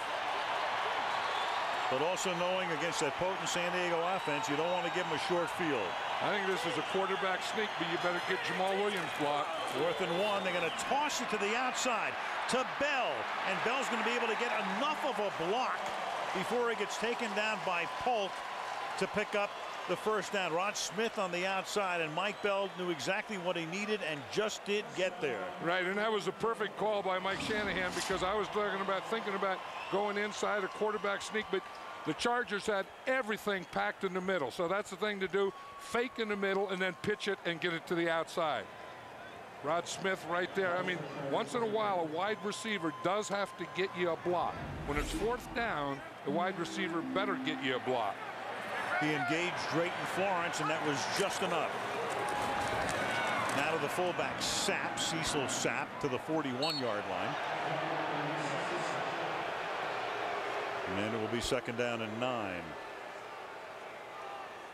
Yeah, when we were talking to the Bronco coaches the other day, to Mike Shanahan, he was talking about that maybe not running a lot of bootleg early, but in the second half, maybe get to it. And it looks like that time Jake Plummer handed off to the left, and he faked a bootleg out to the right. And again, I think that we're going to see some bootleg from now on. Damian Nash is the running back. David Nash and Mike Bell in and out. 2nd down and 8. Plummer to the outside, and that catch is made because Jammer wasn't looking. Walker makes the catch. Quentin Jammer with his back to the play, and Javon Walker is able to haul it in and move it inside the 20-yard line of the 18. Yeah, you got to give a lot of credit to Jake Plummer on that one. This is a heck of a throw. I mean, there is a guy that is covered now. I know he's your go-to guy, and you want to get him the ball. Jammer's not looking, and Javon Walker just gets a step beyond him, and Jake Plummer puts the ball right there. That was a gutsy throw by Jake Plummer. Tremendous concentration as well by Javon Walker, his 3rd catch. And now Marty Schottenheimer may want to challenge this, either for possession or being out of bounds. San Diego is challenging the ruling on the field that the receiver stepped out of bounds. We'll review the spot. So Carolla will take a look at it, and we will when we come back. Hey. So let's take a look at this as during the break, after Schottenheimer challenges the call. It's clear he doesn't step out beforehand. He's juggling, but he appears to establish the right foot, the left foot, and then the right foot again. The defensive back gets his hand in there, Drayton or Jammer, but he appears to be inbounds with possession. So I would say the chances of this being overturned are very minimal. There's an oddity here. The referee, Bill Carollo, overturns fewer challenges than any referee in the league. After reviewing the play, it's been determined the receiver caught the ball inbounds with both feet, and the out-of-bounds spot is the correct spot. San Diego is charged with a timeout. So Carollo's been under the hood 9 times, hasn't overturned anything. We, of course, leave no stone overturned. Have every fact and figure for you. But he's right that time. Right. There was nothing to overturn. He was right. I mean, because the questionable foot would be his right foot, and I don't think his right foot ever did go out of bounds. Marty's still talking about that one. That was a big play for the Broncos, and that was, as you say, it was a heck of a catch by Javon Walker, but that was some throw by Jake Plummer. And there is John Elway, who retired after winning a 2nd consecutive Super Bowl back in 1998. John Elway would have made that throw, and the same throw, and he would have thrown it so hard he would have knocked Javon Walker out of bounds. You talk about a rifle arm or a gun, that was John Elway. Damian Nash is the running back, first down at the 18-yard line. Plummer to the end zone, and for Walker, and that's incomplete. Jammer is with him again, and it will be 2nd down and 10. This is a big series here for the San Diego defense to try to keep it as a 1-possession game, and for Denver to try to stretch it to 10 and not 6. And you see Quentin Jammer and how far off he is, and he better turn and look for that ball. I mean, that's the thing. That's very, very close to interference. And that's one problem that Quentin Jammer has, is getting interference penalties. Second down and 10. Quarterback draw. Nothing. 16-yard line. Jacques Césaire is there for the tackle. So another big third down play for the Broncos here. It'll be 3rd down and 7 at the 15-yard line. Yeah, the Chargers played that very well. What the Broncos did is they went empty backfield, thinking that they would spread the defense out, leave no one in the middle, and then Jake Plummer could run that quarterback draw. Now I think he has to throw the ball. I mean, now he has to drop back and he has to throw an 8 or 9 yard pass. I'm not saying he has to throw it to the end zone, but obviously he has to throw that 10-yard completion to get that 1st down. Big play here. Shanahan's going to take a timeout.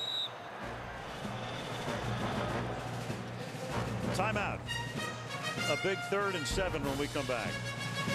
3rd and 7, 15-yard line. John, what are you thinking here? Well, you know what I would think is maybe put Javon Walker out there again on Quentin Jammer. Remember how Quentin Jammer was off him? And then instead of throwing a fade or a deep route, just throw a comeback. They're not going to do it because Javon Walker is on this side. Right, and Drayton Florence is on him. You got Rod Smith to the right side. Plummer out of the shotgun. Drops the ball, picks it up, and they'll tackle him back at the 22. So you don't know what they had in mind here. But now you know that Jason Elam will come in to attempt about a 39-yard field goal. I'll tell you, of all the times to drop it, remember earlier when we had a Denver Bronco game and Mike Shanahan was saying, and he told Jake Plummer that the way a quarterback makes his money in the NFL is on 3rd down.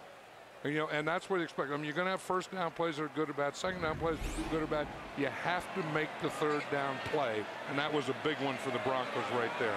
Plummer holds for Elam. This from 38 yards. He's 1 for 1 from 42. He's now 2 for 2. So San Diego is able to stiffen, hold him to 3. Still a 1-possession game. Denver up by 6 with 11:13 to play. On it, throw it, and block for you when he needs to. You know, he probably is as close to reminding me as anyone that I've seen in this league to Barry Sanders. Talking about number 21, another phenomenal night for him. Just keeps putting new marks in the record book. San Diego will get the ball. Michael Turner running back the kick from the 1. Gets by Perkis and then is out of bounds up near the 45-yard line. Sunday Night Football is brought to you by Nissan, inviting you to shift the way you move through the world. By Sprint, be a better fan with NFL Mobile, only from Sprint. Power up. By Best Buy, wrap up the wow this holiday season only at Best Buy. And by yellowbook.com, quick, local, reliable search online at yellowbook.com.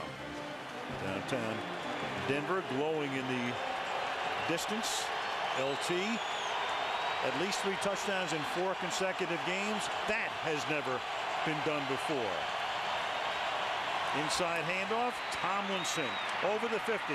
Another 1st down. He's over 1,000 yards for the season with that rush, as he and Tiki Barber and Frank Gore and Larry Johnson are all in a hot battle for the rushing title. 5th player in the history of the league to begin his career with 6 straight 1,000-yard rushing seasons. The other thing that he just did on that last run, Al, you don't see a lot of running backs do. He makes moves with his feet, which we know, but he also makes moves with the ball. Yeah.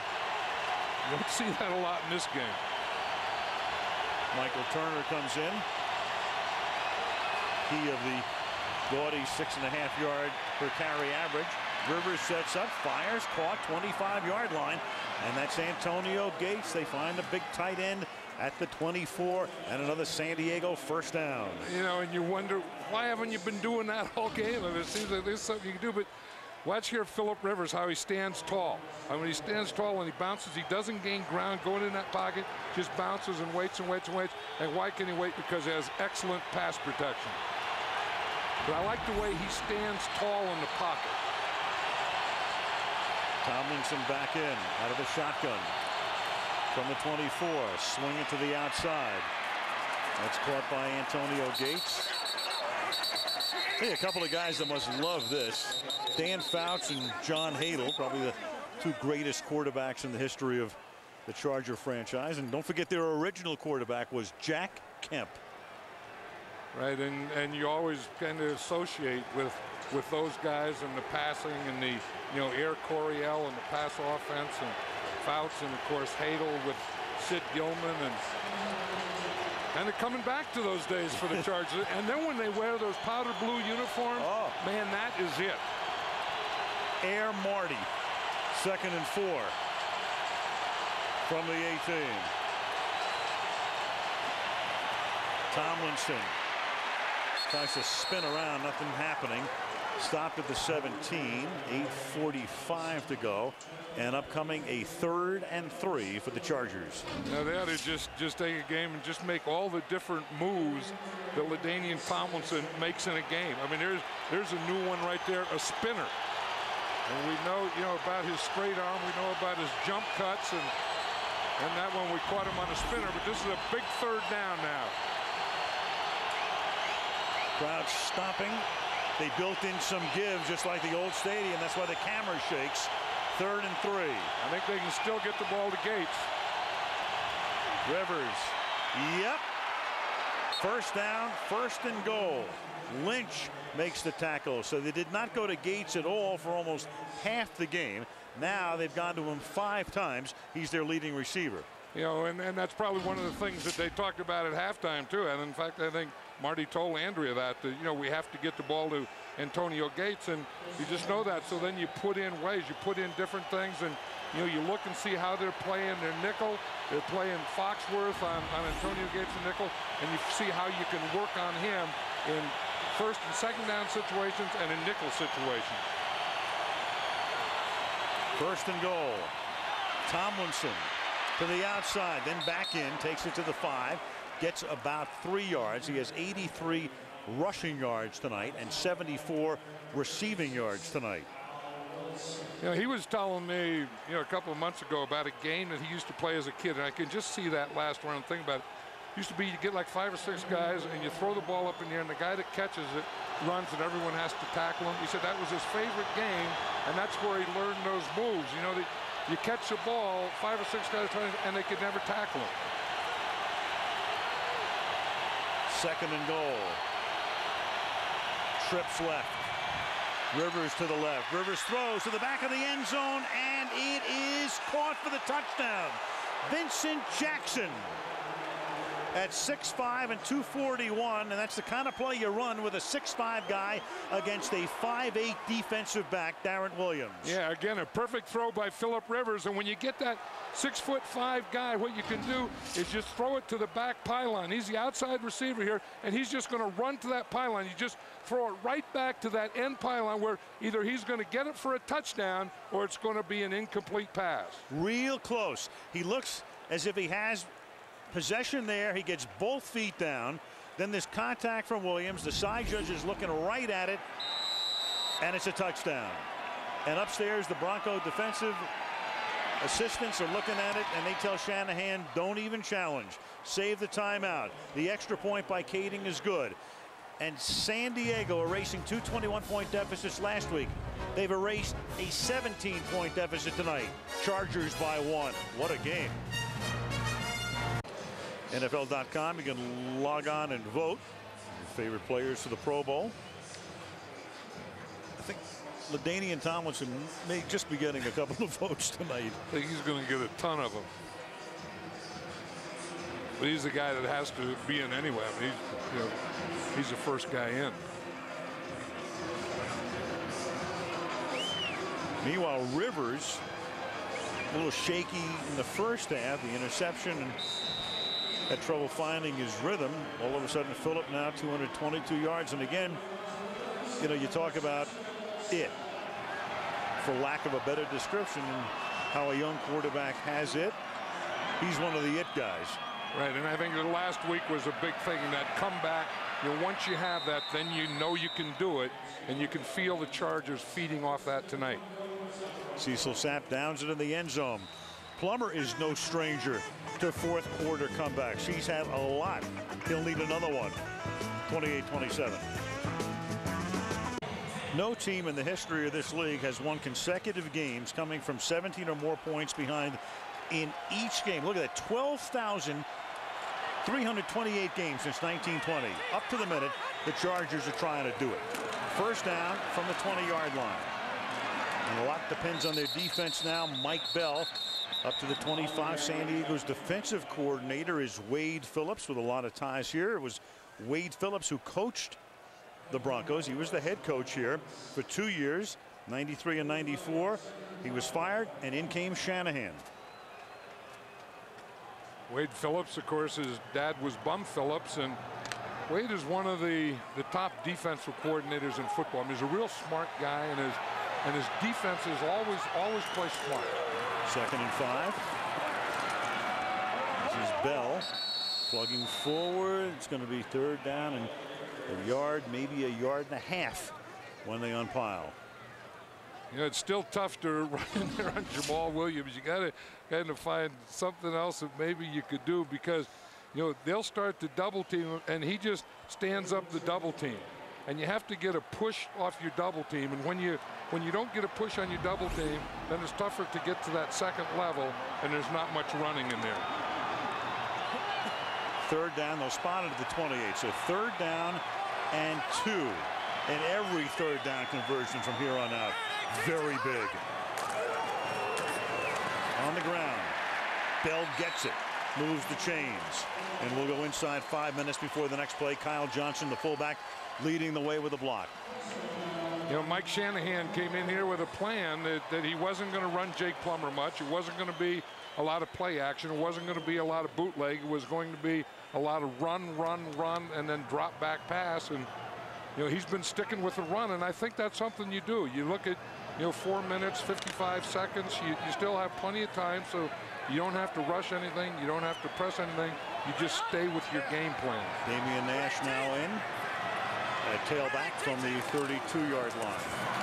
Fake the sap, and then Nash gets pounded down by Marcus Harris, the second-year outside linebacker, number 92. Read it perfectly, stayed with his man, and turns it into a 7-yard loss. Like you say, he played that perfectly. And again, he's probably standing out there waiting for the bootleg. So in standing out there and waiting for the bootleg, when the ball goes away, he's also going to get that one, because that was the same thing where you fake to one side and then give it to the back, go on the other side. That would be the same effect as defending against a bootleg. Loss of 6 officially. 2nd and 16 from the 26-yard line. Screen. Nash. Nice move. Up to the 37-yard line. Spun inside Drayton Florence to make it 3rd and manageable that time. 3rd down and 4 after a 12-yard gain. And that was a perfect call against that defense. You're going to see a blitz coming from that side, from the left side of the Broncos offense. It's going to be coming from this side, and they throw the screen to the side of the blitz. So he just invites those pressure guys, gets a screen out there, and then it gets a big chunky yardage. Like you say, then that puts him in 3rd and manageable, and now he has to manage it. 3rd and a big manageable 4. Big play here at the 38-yard line. From the 38, Plummer retreats. To the outside he goes, and Marshall is there. Can he one-hand it? No. Quentin Jammer with the coverage on the play. So they go to Marshall, who had a big play earlier, the rookie out of Central Florida, and he can't handle it. You know, and you'd think in that situation that they'd be going to Javon Walker. This isn't a bad thing, though, because Marshall is open. You know, but, you know, again, that's what good hands are. You know, is you get the one hand out there, you got to get the other one out, too. And now Shanahan, the choices here, obviously, do you go for it or do you punt? You have 2 timeouts plus the 2-minute warning, and Mike's going to take one of those timeouts here. So what do you do if you're Mike Shanahan right now? You know, on the other side, you give the ball back to San Diego. You know you've got Tomlinson. And the other thing going on here, too, John, I mean, San Diego is getting over a lot of humps. They got to the playoffs in 04. Could have gotten there last year, had a ton of injuries. They found Rivers. Tomlinson is in full flower right now. can they win a close game? They've lost their last 7 games decided by 3 or fewer points. Yeah, and I think in this situation, though, the Broncos have to punt because they have plenty of time. I mean, you know, if you really believe that you have the best defense in football, then you have to let them play in that situation. Now, I think if you go for it now, and if you don't get it, then you're putting your defense in a tough position. If you punt, you're trusting your defense. If you don't punt, I don't think you trust your defense. If you were going to punt, you should have punted before the timeout because that would have left you 2 plus the 2-minute warning. Now you've got 1 plus the 2-minute warning.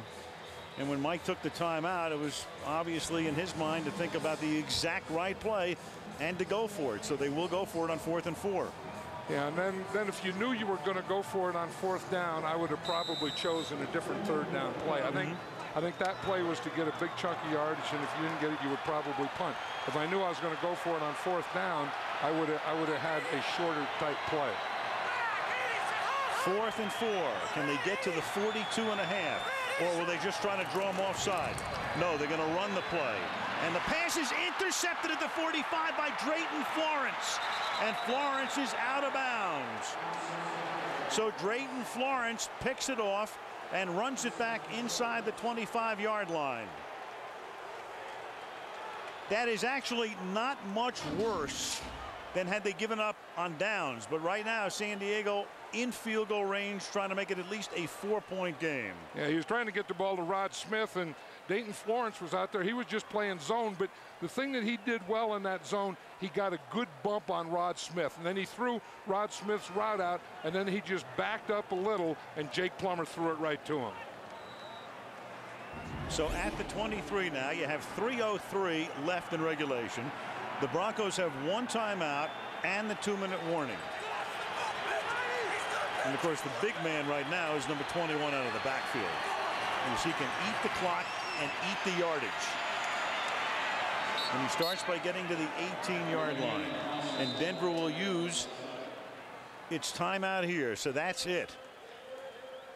San Diego will run another play.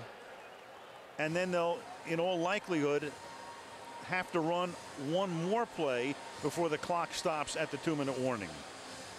And Schottenheimer and Cameron going over that part of the strategy right now. Cam Cameron was telling us last night that Marty Schottenheimer will say things to him, but Marty also says to Cam Cameron, you don't have to listen to me. He said, if I say something and you don't want to listen, don't listen, because you're the play caller. I think you have to do that as the head coach. Standings, the winner goes to 8-2, loser to 7-3, with KC at 6-4. And John, you know it's a big situation when Marty puts the headset on, right? Yeah, right, because he wants to hear, and not only hear, he wants input. But like Cameron said, he doesn't have to listen, and I don't know if he listened to Marty then or not, because he's been calling a good game. Cam Cameron, the offensive coordinator tonight, I think has called an excellent game, especially in the second half. I mean, getting down, you know, and staying steady and staying with your plan. 2nd down and 5 from the 18-yard line. Tomlinson. And they're going to not wrap him up. He's going to get the 1st down. And finally, he is out of bounds at the 5-yard line. And that will stop the clock with 2:45. And that gives Denver its only chance really to stay in the game, because the clock stops here. And it will stop once more at the 2-minute warning. Watch Tomlinson here, how he jump cuts there. Then as he gets down, he just gets down low. The big thing is he never stops his feet. His feet are always going. But you see, he makes that jump cut there. Then he gets down low. He makes himself small. But his feet are going all the time. He's moving forward, moving sideways, and then moving forward again.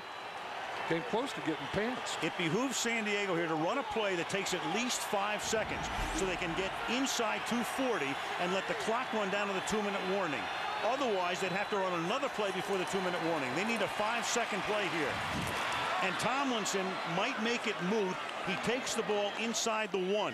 So the play clock right now is 37. So the play clock is 1 second beyond the game clock. So San Diego can now take it to the 2-minute warning, and that'll be the last stoppage of the clock. Right, I was just going to say, as they take it down there, which they did take it down there, they almost got a touchdown out of it. Yep.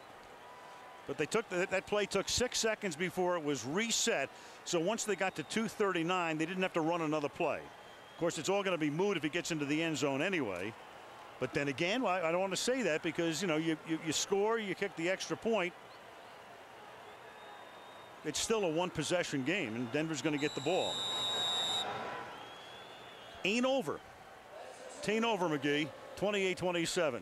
Great game. LaDainian Tomlinson, fastest to 100 in history. Pass is caught, and here goes touchdown number 101. He is something special. What's up? Coming up, rock star of the game highlights and interviews. Look back at this one right now with 2 minutes to go. Even if San Diego scores and with a conversion, it's a one-possession game. If you're Denver, you're between a rock and a hard place right now.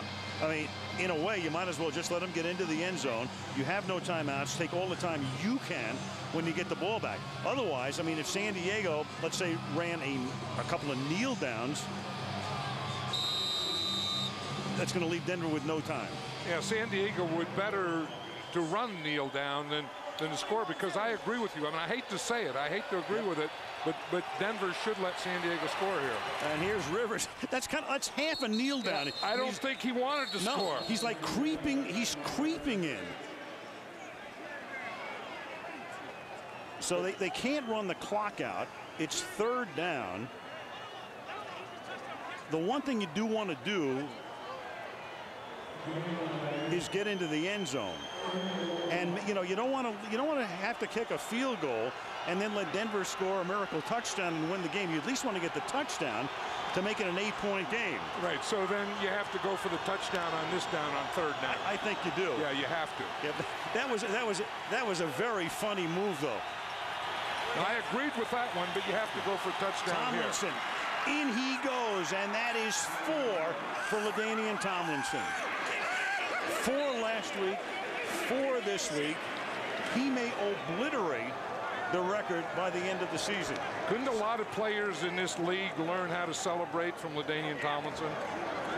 I mean, this is a real pro. I mean, you go in there and you break all kinds of records. You obliterate everything. You're as good as there is in this game, and you act like you've done it before. You're doing it tonight, and you're going to do it again. He tied a record first set by Jim Taylor in '62, tied by Marshall Faulk in 2000. 2 consecutive games with 4 touchdowns in each. Flag down here. I go back to that 4th down play, Al, when Denver went for it. I don't think Mike Shanahan trusted his defense. Either that or he respects the heck out of the San Diego offense. You've got a personal foul against Denver, which means the kickoff will come from the 45-yard line.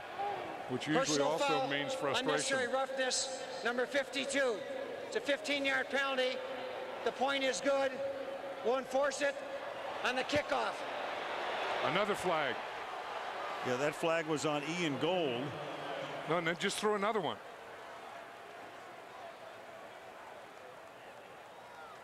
Well, the chances are they were going to get a touchback anyway. Now it's going to be a definite touchback. They could be kicking off from inside Denver territory. Well, they were talking about the penalty on Ian Gold. Then the other official threw another flag. Unsportsmanlike conduct, number 27, against an official. It's a 15-yard penalty. The ball will be placed 30 yards from the kickoff. The ball will be placed at the 40-yard line. That was Darren Williams, who at one point looked like he would be one of the heroes tonight with that interception run back. No, those are 2 frustration penalties. And they come here, and then things start going. San Diego started having their way. They go again. See, there's Darren Williams. There's going to be the one on him. You can't do that. And Ferguson should be out of there too. I mean, both of them ought to get away. Meanwhile, here is LaDainian Tomlinson, who has visited the end zone on occasion. Little toss to the umpire.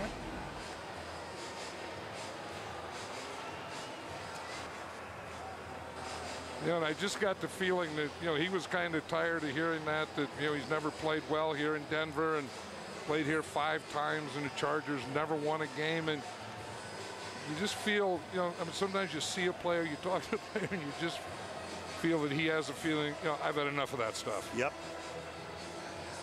22 touchdowns. San Diego has scored a TD on each of their last 4 possessions. 42 points in the second half last week. 28 tonight.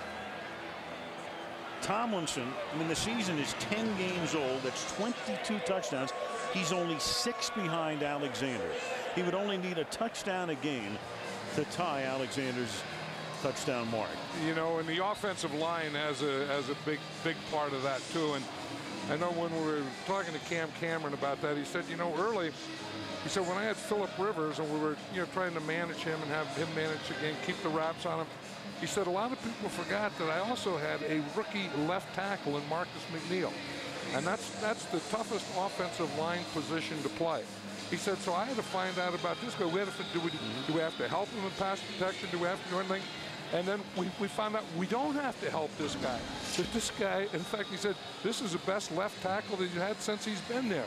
Watch him here. This is the way he plays. He's a big guy. He's 6'8".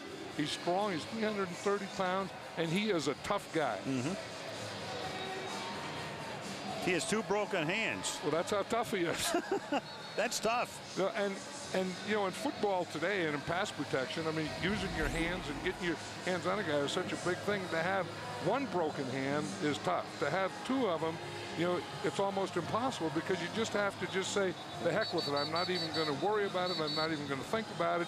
The pain won't bother me. Talking about that, now the Chargers are thinking what kind of kickoff they should do here. Yep.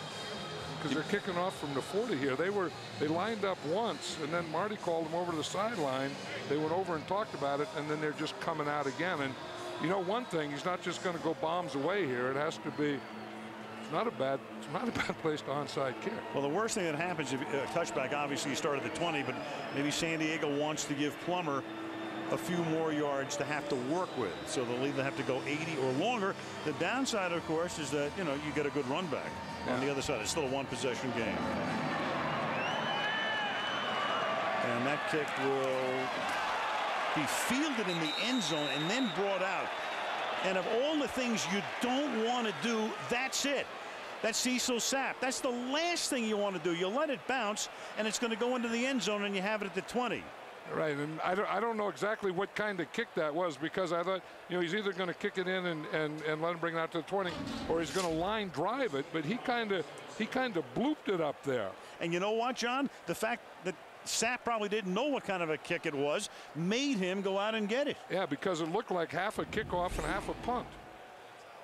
It was like Rivers' initial sneak into the end zone. Half kneel down, half sneak prayer. Yeah. That's exactly what it was. From the 2, they have to go 98 and get a 2-point conversion, and that's incomplete.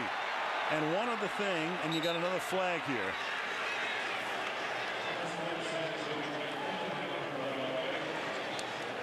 But anyway, getting back to that Charger offense, and we know Phillip Rivers is a big part of it. Illegal touching of a pass, number 50, offense.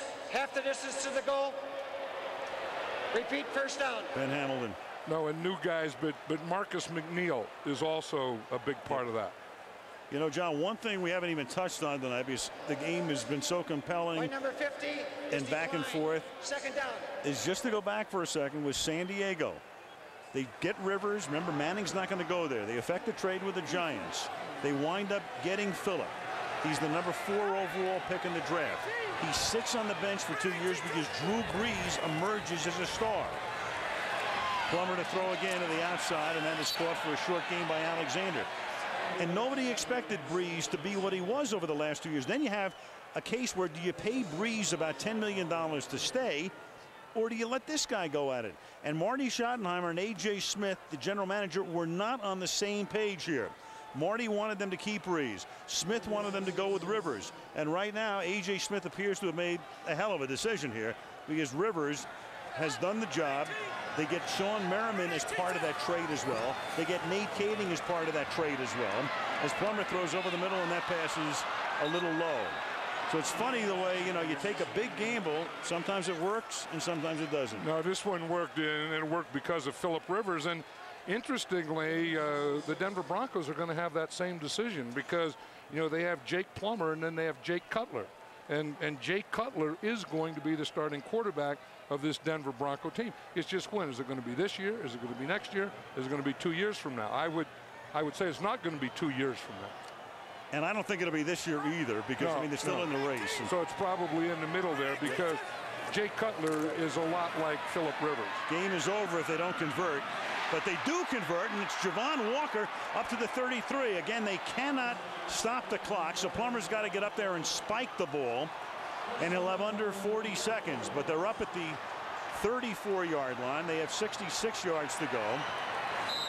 And Jake pounds it into the ground with 34 seconds, and now another flag. And I think you're going to have a disqualification here as well. Well, Olshansky is walking off the field, so, and he's not injured. And Marty's yelling at him. Yep. He's out of the game and getting an earful. Personal foul, unnecessary roughness, number 99. 15-yard penalty. Number 99 is also ejected from the game. And that's why Marty is so crazy, and who can blame him? 15 more yards, and you lose your starting defensive end.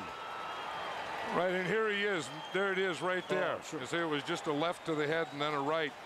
I think what he was upset about, he thought Nalen went for his knees, which he did, but that's okay. I mean, you know, when a center goes to block you like that, you can't punch him. I mean, that was a stupid thing for Olshansky to do, and I think he's hearing about it right now. And now you have 51 yards to go. Denver has it at the 49, so they convert on 4th down from inside their 10. They convert, they get the penalty, and now they're 51 yards away. Plummer stepping up, throws, caught. Smith, he's down at the 37. Denver regrouping. That's a first down. 25, 24, and now you have another flag at the end of that play. So the clock momentarily stopped with 24 seconds. Delay a game, defense, number 29. 5-yard penalty, first down. Contending Drayton Florence did not give the offensive player the opportunity to get up. In other words, he was staying on him too long, not enabling him to get up, and thus he's flagged for that. And the big part of that penalty is stop the clock. So now the Broncos can call a good play. They have time to regroup, you know, and get that play. And I would think they have to think of some way to get the ball to Javon Walker. And now they're at the 32-yard line. They've got Smith in the slot left. They've got Walker wide to the left. And the Chargers are in a prevent defense. You can see there, you know, they have the receivers covered, plus they have 3 deep about 20 yards. So they're not going to let him get the quick, easy strike.